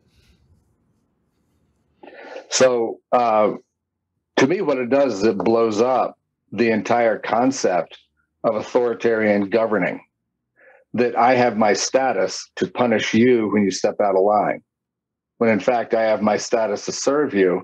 And if I've served you properly, you're going to listen to me rather than step out of line. That's what discipleship gives you. Going back to the church, the discomfort, forgive me, I wasn't there, but it strikes me from your story that the discomfort came from the fact that somebody was in charge who did not know you. And the being in charge was not really clear exactly what it was. It certainly had nothing to do with discipleship. It might have something to do with, it's kind of like if you got a problem, call him, but do yourself a favor. Don't have problems that need calling him. Right. That's what everybody has said. But if they had an elder, it would not have been a matter of putting him in charge of you, because the in charge is something that is fundamentally unbiblical. It's fundamentally, as soon as you think of a need to be in charge, then you've got a way of organizing apart from Scripture. It doesn't mean you can't organize. It means, to the extent that I believe that you are biblical and following God, you're in charge. I remember looking into the etymology of the word charge, and it comes from, it was like closely associated with the word burden. And it's where we get the idea of, like, you charge a battery, you burden it with power. Well, what are batteries for? They're meant to be put in something else so that they can give their power to whatever you put them in. So you've got a battery that is burdened with power. Well, what is it when it's charged? What does it want to do? It wants to give it away. It doesn't want to keep, like, absorbing more than its capacity, or else it'll blow up. It'll catch fire. So yeah, you charge them, you burden them with power so that they can put it where you want it. But they're just like a temporary store of power. And that's what I think of somebody being in charge. Even just thinking about somebody who's really wealthy. People who have a whole lot of money, you know what their biggest problem is that their money keeps trying to leave them through inflation or all these other things. The moth devours. And so their biggest problem is they're trying to give their money away to other people who will manage it well and keep it from disintegrating. So it's kind of like you've got that picture of the gospel there. It's like, if you want to keep your money, you actually have to give it away to other people. You got to invest it with other people who can use it, who are poor and want to grow. Otherwise, it'll just dissolve out of your fingertips. Yeah. How did you find Gary North's forums? Did you know of Rushdoony before and then Gary North? Yeah, I went to Westminster Seminary, and that's the seminary that all the Reconstructionists and Theonomists wish they could take over. Wasn't Bonson a professor there? Bonson, no, that's where he got his MDiv. Gary North and Bonson and all the great went to Westminster.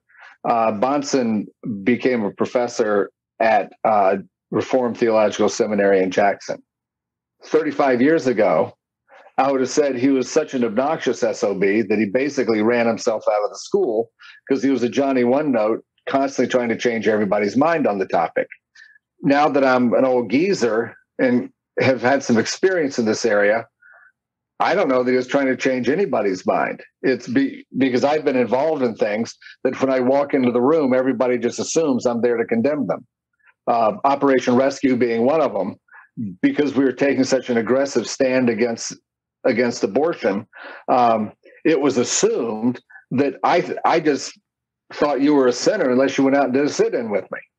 And I wouldn't have to say a word, just walk into a room and everybody knows that. And so what did Foreman talk about? Well, he made us all feel bad that we're not righteous like he thinks he is. It's like, that's not what I said at all. So now as I look back, I'm not so sure that Bonson was that SOB that everybody said that he was. It could just be that he quietly, people knew what he stood for.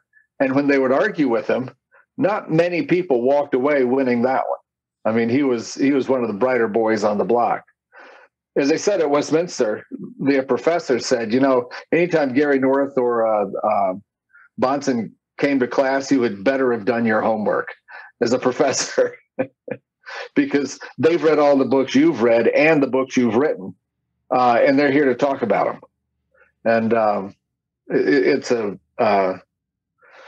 anyway, that's kind of they did something very interesting when another guy came along who probably is smarter than all of them. That's Fern Poythress, who's a professor at Westminster. And he really is smart. He has something like 3 PhDs math and physics and stuff like that. And then in the middle of it, he read through almost everything theological that's ever been written.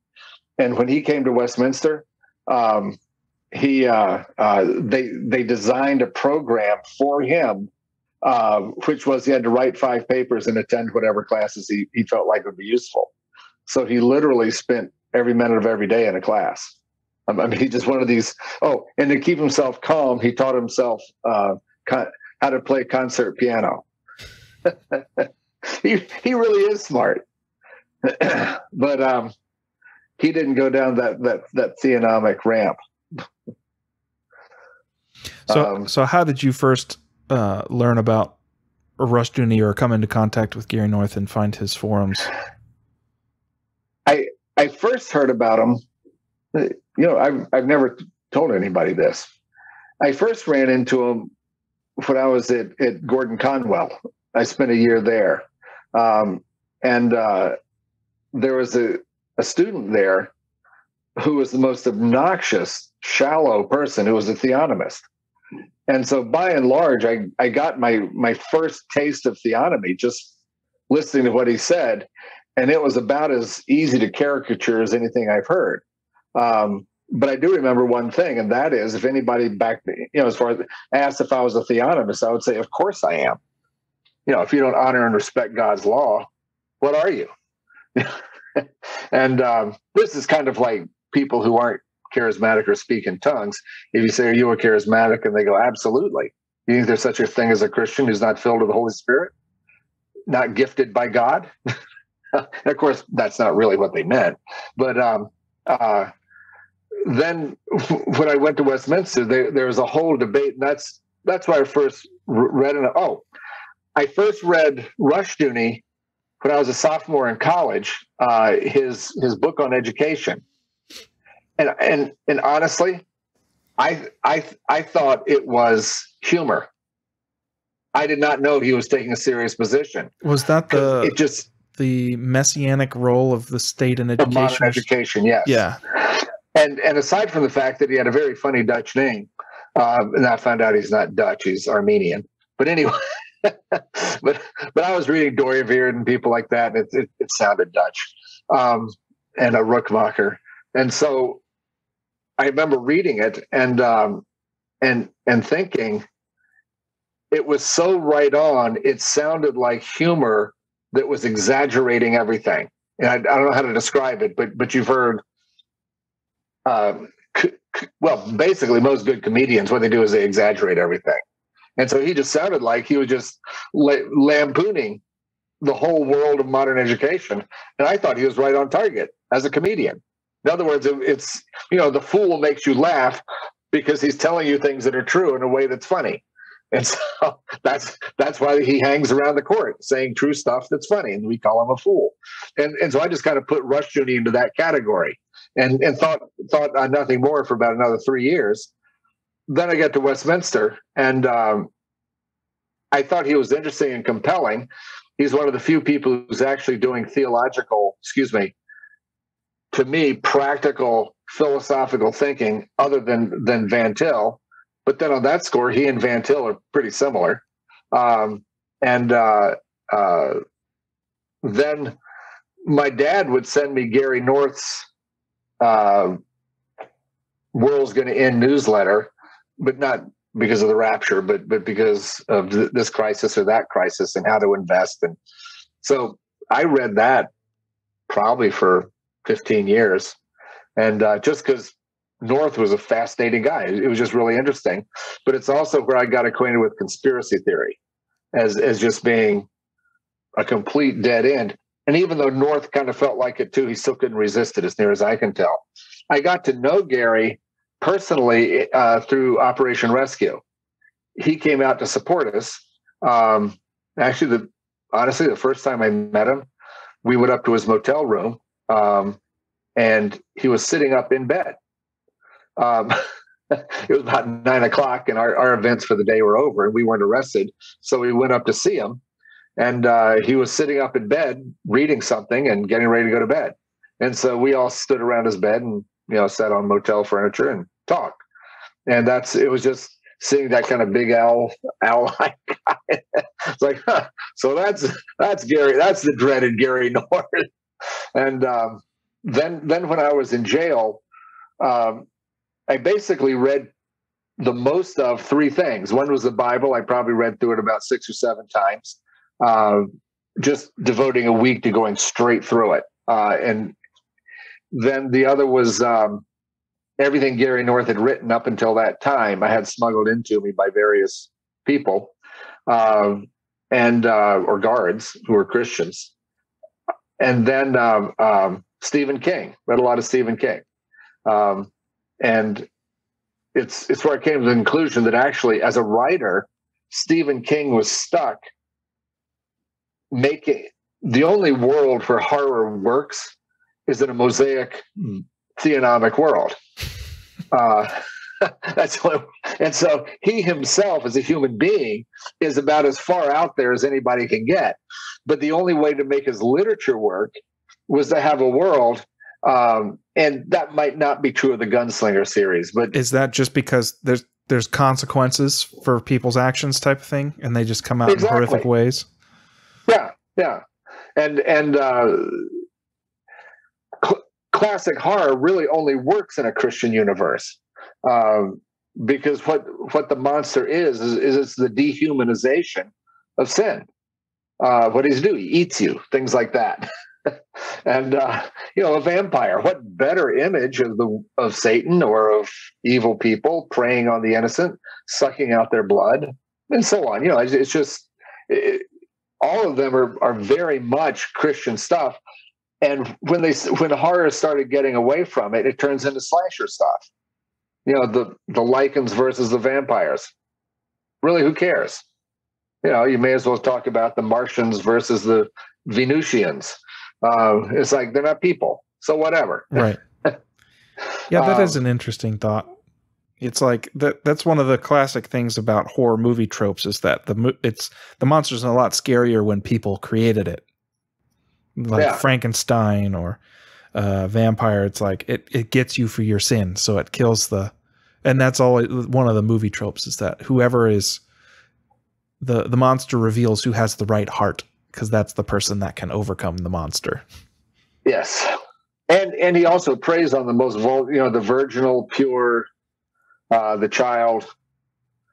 And it's interesting how in it, I don't know, this is Stephen King's probably not that edifying, but how in it, a band of kids, he plays very much on their innocence, and the evil can't really work with them real well, to get them scared and stuff like that. And in the end, it's because they love each other. And then he's left with, they'll have sex with each other. And it's sort of like he's built up this great story. It gets right up to that point. And then they realize they're going to have to do the ultimate love. So it's a bunch of kids having sex. And it's like, King, I mean, just messed up the whole story. It's like, really? You had something good going there. Yeah. In their innocence, that's what they do. And, that's where I wish I could walk into his living room and just say, what are you thinking? I mean, this is sort of the ultimate in pederasty. Yeah, I think he regrets writing that now, but obviously they've cut that out of every film adaptation. Yes, I always wait for them to do that. Then when they're adults, it's kind of a different show, because sex is a whole different thing with adults, adulterated or not. It's a different. One of the things. Well, anyway, I won't go into that. Just that's another area that I challenge a lot of free people that are all around here. Is when they say, well, do you have any problems with homosexuality? I'll say, well, I don't know of a homosexual organization that's ever condemned adults having children with kids. And it just makes me wonder, is there something fundamentally flawed here that nobody's, isn't that kind of like the 50s? Well, I don't own any slaves, or I don't oppress Black people. And yet is there something terribly flawed in this whole thing? Right. It's not just that you're not doing it, but you're not taking a stand against it either. Right. And so therefore, why is that? Well, actually, up until this whole new initiative, which is a whole different ballgame, 90%, if not 99%, of the gay community came from adults abusing minors. I mean, that's, like it or not, and again, they hate it. Most lesbians, you go to their father. I mean, just get them talking about how they became the person they're not even talking about sex or anything. Just how'd you become the person you are? The father is the spider, the vampire that bit them. Not necessarily had sex with them, but just abused them in whatever way it was, which could include sex. And then a string of men following that tradition. And then I've asked a number of the LGBT people who will come in and who will talk to me, if they, aside from all of that, did you really run into a string of abusive men, or were you set up to look for abuse as love? And then after a string of abusive men, they go whatever version of gender they move on to.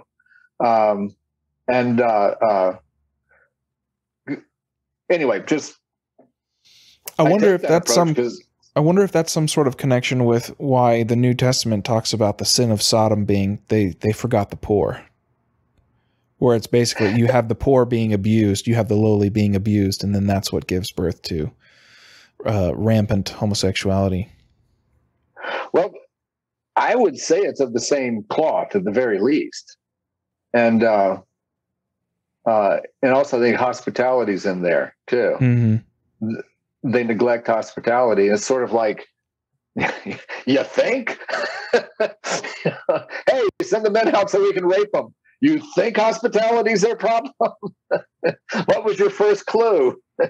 But seeing it, to me, it's a similar thing to where you get the last mention of hell, and who's first on the list to go there? Oh, liars, cowards, all the things that we are. Right. Why can't it be, I'm not homosexual. Why not send them to hell first? We always look for somebody else to get in line in front of us. And anyway. Yeah, that's definitely the whole nature of man, which is why Christ's government is so radical, because and this gets back to the economic thing too. I'll take responsibility for something that's not even my problem.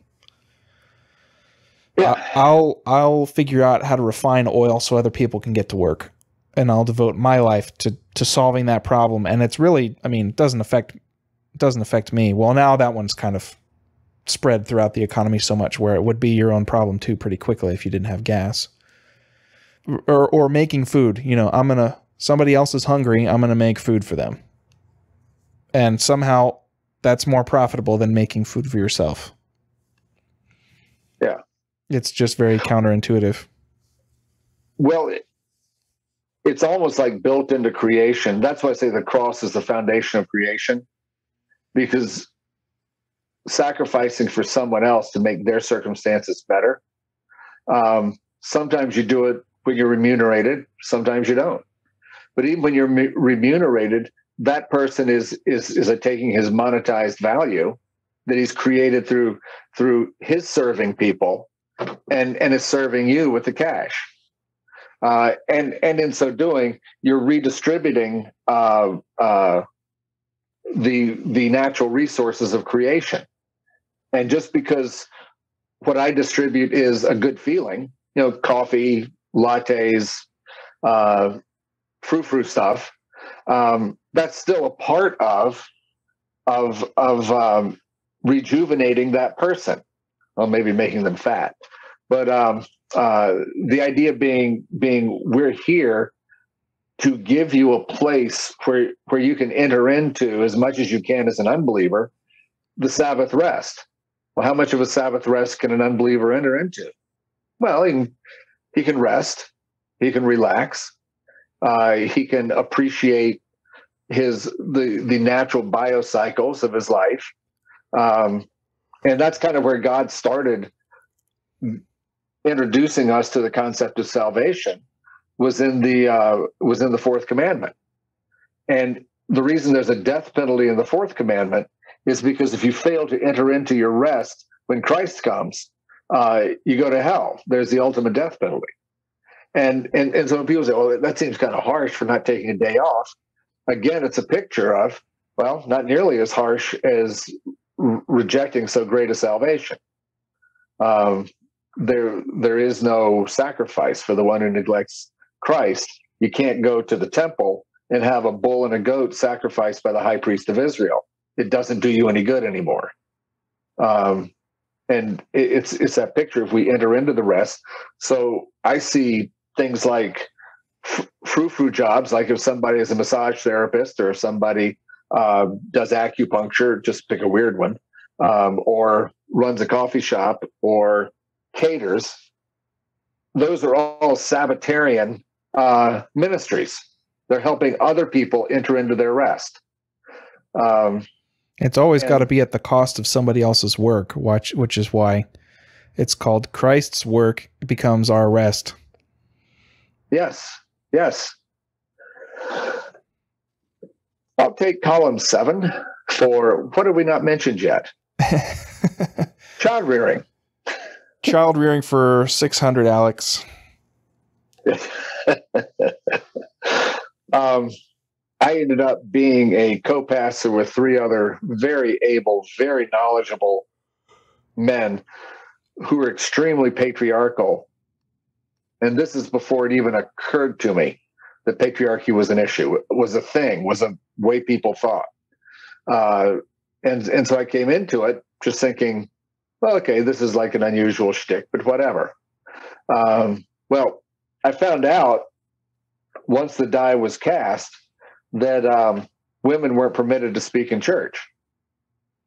And one of the places where I got a distaste for a lot of patriarchs, just watching how it worked out, stunting people's lives and the sort of rebellion that it did.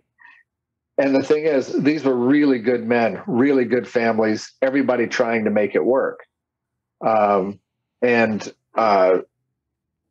what it ended up doing was that's, in fact, if you hear Bojadar's stuff on his anti-patriarchy stuff, a lot of his stories just come out of living with me in that community and in that church. He was like, "You have got to be kidding me."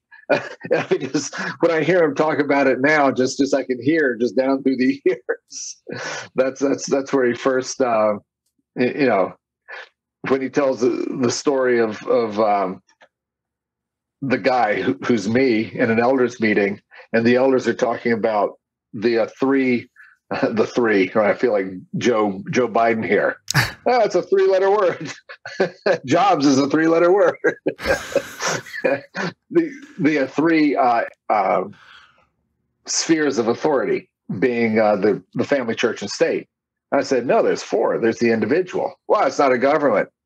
Yes, it is. We're to have a spirit of love. What was it? Love, something, and self-control, self-government. So this was a 1-hour thing. That's one of Bojadar's favorite stories of how they don't even get that if you're not self-governed, no other government works. The wife who's not self-governed is going to be running around with other men. The man who's not self-governed is going to be running around with other women or his children or who knows what. So self-government has to be the foundational government on which the others are built. Before you even get to any of my other anti-government arguments, but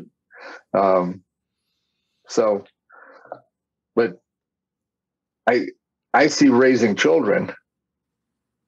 First of all, I see the heavy reliance on the rod as being the presupposition that the child is a fool. And I don't think that's a healthy presupposition. And I don't think it's the way Jesus looked at him. Now, is folly bound up in the heart of a child? Yeah, a lot of things are. But if you go to the rod as your major means of driving the folly far from him, first of all, nowhere in the Bible to say it's the only way to drive the folly from him. It just says it'll work. But if you find yourself physically punishing your kids enough, a question you ought to be asking yourself is, I wonder why it isn't working. What's happening here? Doesn't it always have to be with an eye towards you use it to the end to where you can stop using it because they have internalized it? Yes. Now, what happens if we see our walk with our children as enabling them to enter into the rest they were born in as covenant children? Now, at this point, if you're a Baptist, I'm not sure where you go with that. Okay, so there may just be some built-in hostility here. But at every point, when people ask if I'm a Credo Baptist or a Paedo Baptist, I say, no, I'm a Commando Baptist. You baptize the people Jesus commanded you to. And so when Jesus if he's getting upset that they're getting rid of the kids, he says, let them come to me. Well, anyway, that's a command. But aside from all that, what we're doing with our children is we're entering into the rest of Jesus Christ. And so the timeout chair, or whatever that is, shouldn't be the place that they are sent to be going to exile, but rather should be the place where we join them outside the camp and continue to fellowship with them as our children. And the major thing that bonds us to them, this goes back to the first commandment. Before you get to any of the other stuff, all the other commandments aren't going to make much sense if you're not walking with God, if he's not your only God, if you're not exclusively, he's the one. And so as we raise our children, the first commandment to me to be applied to that situation is we walk with them. And you find indeed that's what Moses says. When you lie down, when you get up, when you go out, when you come in. This is literally everything in life. And we began with me giving an example to my unbelieving staff, how I explain to them the full gospel of God's transformation of the earth and invite them to be a part of it.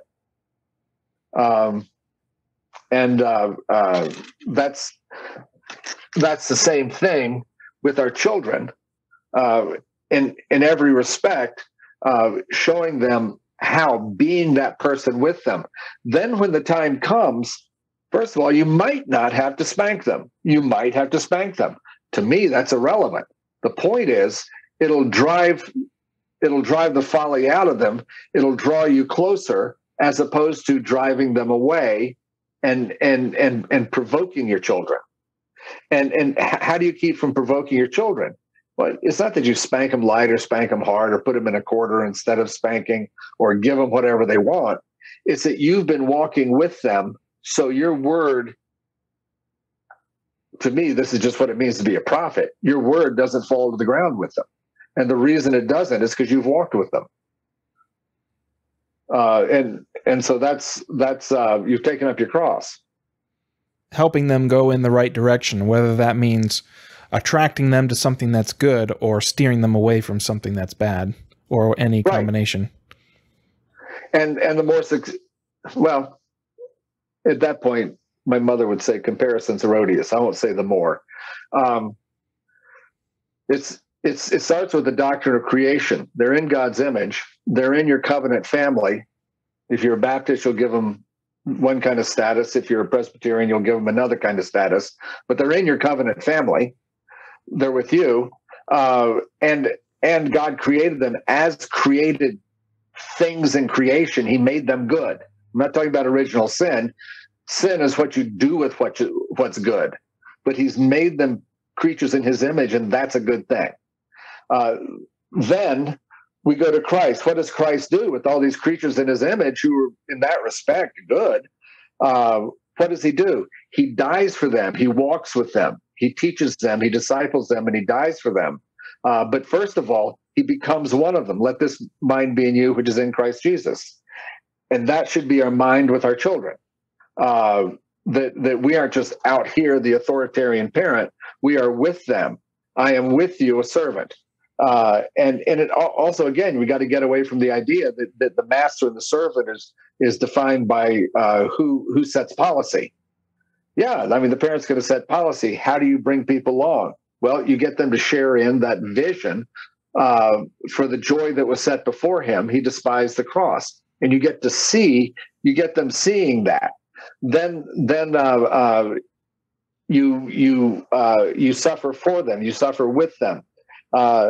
and you can go through each one of the cardinal doctrines and see how the presence of God in our life becomes a pattern for the child to learn how to walk with the Lord. I think one of the entirely unexpected cultural things, which I am really happy about, a feminism, which I didn't think anything good could come of it. The women, by saying, my wife just sent me a text that says, "Your dinner is ready, heart." Well, see, the beautiful thing is my wife cooks for me because she loves to cook and take care of people. So anyway, my mother absolutely hated it. She was the first mayor of the town I grew up in. But the what they did when they basically said, "I'm not going to be stuck in the house," all that rebellious stuff, it caused men. The snowflake generation has more men spending more time with their children than any other group of men in history at a younger formative age. And I'm just thinking, wow, just the wicked are not going to win. They can't, because if they do anything that results in anything that's positive, they're blessed. They can't help but be blessed. And it's like, I can't tell you how many couples, when they start really trying to, both of them, take care of the kid and hold jobs and do all the stuff it takes, they're all of a sudden all about the gospel, because that's what you got to do to raise a kid. And just sharing the theology with them that starts shining on their life. Anyway, so I got to say, there's nothing the wicked can do that God can't overcome. Yeah, the busted clock is right twice a day, and people also learn from their mistakes. So at least twice a day, people are learning something good that they should do again and carry forward. I saw that with the pandemic, with all the people started homeschooling. And then in the relationship that they built with their kids, they're like, you know what? I think this actually works better for us. We're going to keep doing it this way. This is a good thing. And it was completely by accident. It was because they were literally forced to.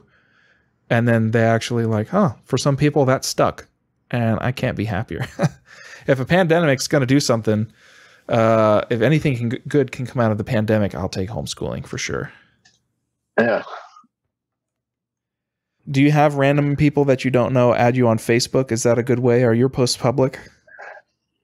All my posts are totally public. Anybody can look at them who wants to. And well, I'll tell you why I like Facebook. One is I can talk to people, and I can really practice, especially with trolls. I find a troll has a ministry of seeing if I can't think. He'll ask me the same question, or she'll say the same thing so many different times. It's almost like Groundhog's Day. I could go, I'll try it this way. They come back with the same old. I'll try it that way. And just do it without ever losing patience, without ever cursing, and with just being friendly. And then there are a couple trolls I'm not so friendly with, but even there, I usually say, "So we agree." That almost always gets a troll. I don't agree with you. What are you so crabby about? I'm trying to agree with you. Right.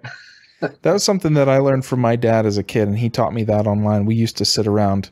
He would print out Facebook back and forth discussions he had with disagreement with somebody, and we would sit and we would look at his responses as family and notice certain patterns with certain people. Our favorite term we invented is called some people like to do what we call an elephant dump, where you make a point that's actually really good, or you ask a really good question, and they don't agree with you and they don't want to engage, so they post 80 paragraph long comment full of just everything, and they hope by just giving you a long enough response that you won't actually read it, and they shut you up that way. Well, I'm afraid that brings to the second reason why I like Facebook. It forces me to be brief. Mm-hmm. Because as I've written in a lot of other contexts, because I can do as much as I want to, I end up, as you've noticed in this conversation, scarcely being able to stay on topic, but somehow it all fits together. maybe, if you want to take the time to figure it out. And what I like about Facebook is I can do practice a number of different things. Like I'll have days, if you followed me at all, you've seen it, where it's all memes. It's just, and a lot of times the memes will be on the same topic. It's just, I'm trying to say it this way, that way, the other way. It's a fun place to practice. And then when you actually print out the elephant dump, it's only about 3/4 of a page, right? Maybe a page, right? It's just the tolerance for a long comment on Facebook is very exactly, short. And so it forces. I shouldn't say it forces. It pushes towards brevity. But then when you get brief, I mean, a lot of people make things that to me strike me as really provocative. Oh, that's good. Say more about it. And they're kind of at a loss. It's like, well, I just said everything I can think about. Well, did you mean this? Did you mean that? And then they start thinking I'm a troll. It's like, no, it was just an interesting thought. I mean, develop it with me. Right. And people don't know how to take agreeableness on Facebook sometimes. that's really true. But there's only a very small handful of people that I'll be disagreeable with. And usually, I shouldn't say usually, there's a two in particular. It's not at all that I don't like them. In the case of one guy, literally, I spent 2 or 3 months trying to agree with him, trying to state what he said and say that's good. And every time he would say, no, I've missed it completely. It's almost as if he said, quit disagreeing with me. This is the way it really is. And so I finally came to the conclusion he can't be agreed with. So he has a different problem. So I'll just, every time he posts, I'll address a central problem, which is, in his view, the entire world is wicked and sinful. There's nothing good about it. And all the information we have is completely distorted. And so the question is, so how do you know you're right? What verification is possible in that world? This is God's world. Therefore, the wicked cannot help in giving it. And I would when they give us information, give us a way to evaluate it, because it's God's world and we have God's word. And that's why when you're watching, we're all stuck in our houses and we're glued to the TV set to see what Trump is going to say next and everything is going to happen. And all of a sudden they tell us that completely just news that Cuomo has just put all these AIDS people in the AIDS. This takes me back to I was running a janitorial service when AIDS hit. HIV. That's not the job you want to be into in the world of. Is this toilet infected? Fluids. That's where the line on the kingdom of God in the bottom of the toilet bowl came from. I would hire kids in youth groups, but the only Jesus that the people they all know you're Christian. The only way they're going to know anything about Jesus is whether he can clean an ashtray. So what kind of Jesus are you going to show them? Anyway, it's when I got out of Westminster, I'd been in books for like 24 years. I wanted to see if any of it worked. So I started a janitorial service for the next 5 years, which absolutely mortified almost all my Westminster connections. How can you get the best education in the world and go do that? Jesus, how can you possibly wash people's feet? That's servant stuff. Exactly. How can it be the best education in the world if you can't? But that completely drove out of my mind everything else going on and on about. The world is, and so you go back to Genesis 1, and the world is God's world, and everything in it is good. It's what we do with the things that's righteous or unrighteous. And what we do with things starts with the persons whose words we eat and drink. And that is Adam's and Eve's relationship with God. That's where everything begins. And that's why the first commandment's the first commandment. It begins with a personal relationship. I am the Lord your God. He didn't go to the king of Israel, and he didn't even go to Moses, except Moses happened to be there as somebody who conveyed it. But the law is conveyed to each individual Israelite, man, woman, and child. You are to know these things. You are to walk in these things. These are to restructure you from the bottom of your heart. The purpose of the law is not to be forced from the top, but it's to be lived out of the fullness of the heart, so the mouth can speak righteousness, fresh water, not salty water. And that's from the very giving of the law. It was always given that way, and it's to apply to everything as you lie down, stand up, etc. And so, if just by doing that, I never got it. A scholar's mind is this, and someday you'll get married, poor girl, and you will have children, poor children. But this is what a scholar does. A scholar can remember just a ridiculous amount of stuff and then pull it out of his memory and put it together in a coherent thought and apply it to something. That's what scholars do. And they have one more thing. If they're really good scholars, they can footnote it. And so all my kids are good scholars. None of them pursued scholarship. I'm a natural scholar. I pursued it up until I should have taken a church for about 10 years and then gotten a PhD in something and then gone and taught somewhere. I had the mind for it. I'm creative. I can argue with anybody and that kind of thing. Instead of doing that, I started janitorial service. From there, got involved with just pro-life activism. We got abortion out of the 2 hospitals in Norristown. My wife and I did that, leading the group. Then from there, went to the first national leadership meeting with Operation Rescue. From there, got about 55,000 people arrested over the next 10-year period. Probably led about 28 or 30,000 of them myself, with a bunch of other people. I mean, I was part of a much larger group. And then from there, I became unemployable by and large. Went back to trying to be a pastor, and went from there. And anyways, long story, taught at a college for about 5 years, and then decided that what I would do. But the end result of all this is, with the head of a philosopher and a scholar, all I've ever done is things with my hands and done stuff. So it turns everything into a very practical thing. So whenever somebody crosses my path, I'm constantly tying everything to the gospel and the word of God. Why? Well, that's just a gift God gave me. That's what scholars do. And I would die if I had to actually do what book scholars do. That would kill me. I had a shot at that about 30 years ago. Now I would fall fast asleep. I would have a very hard time reading any kind of a book.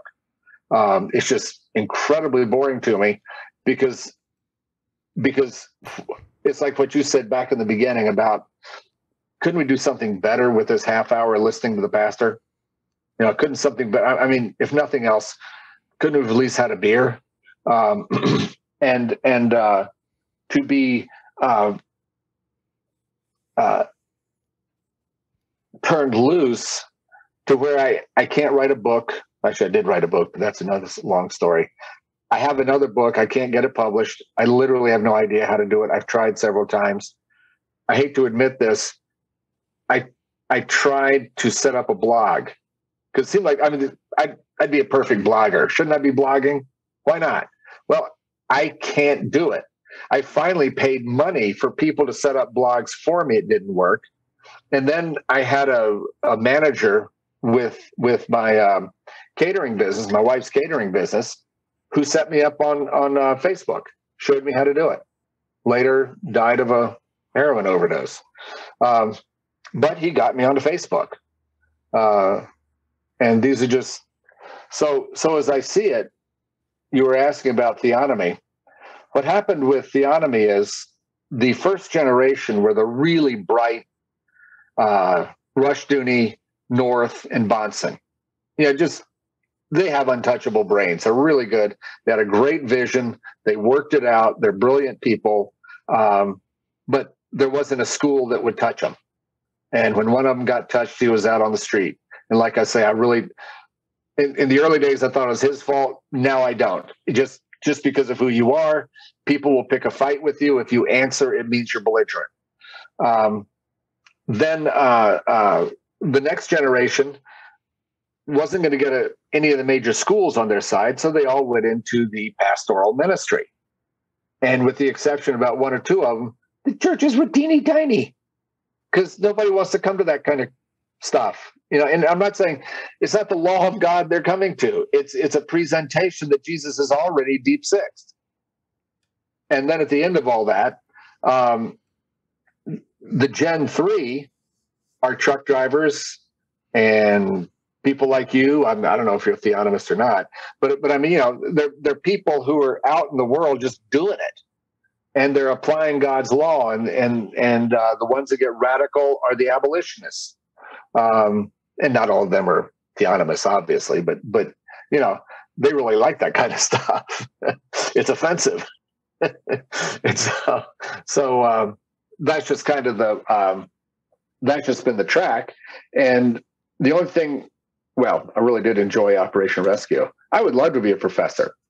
Some of the best years of my life were being able just to have a job of trying to figure out how to talk to a room full of kids so that they would really get what I was talking about in a disciplined way through a whole discipline.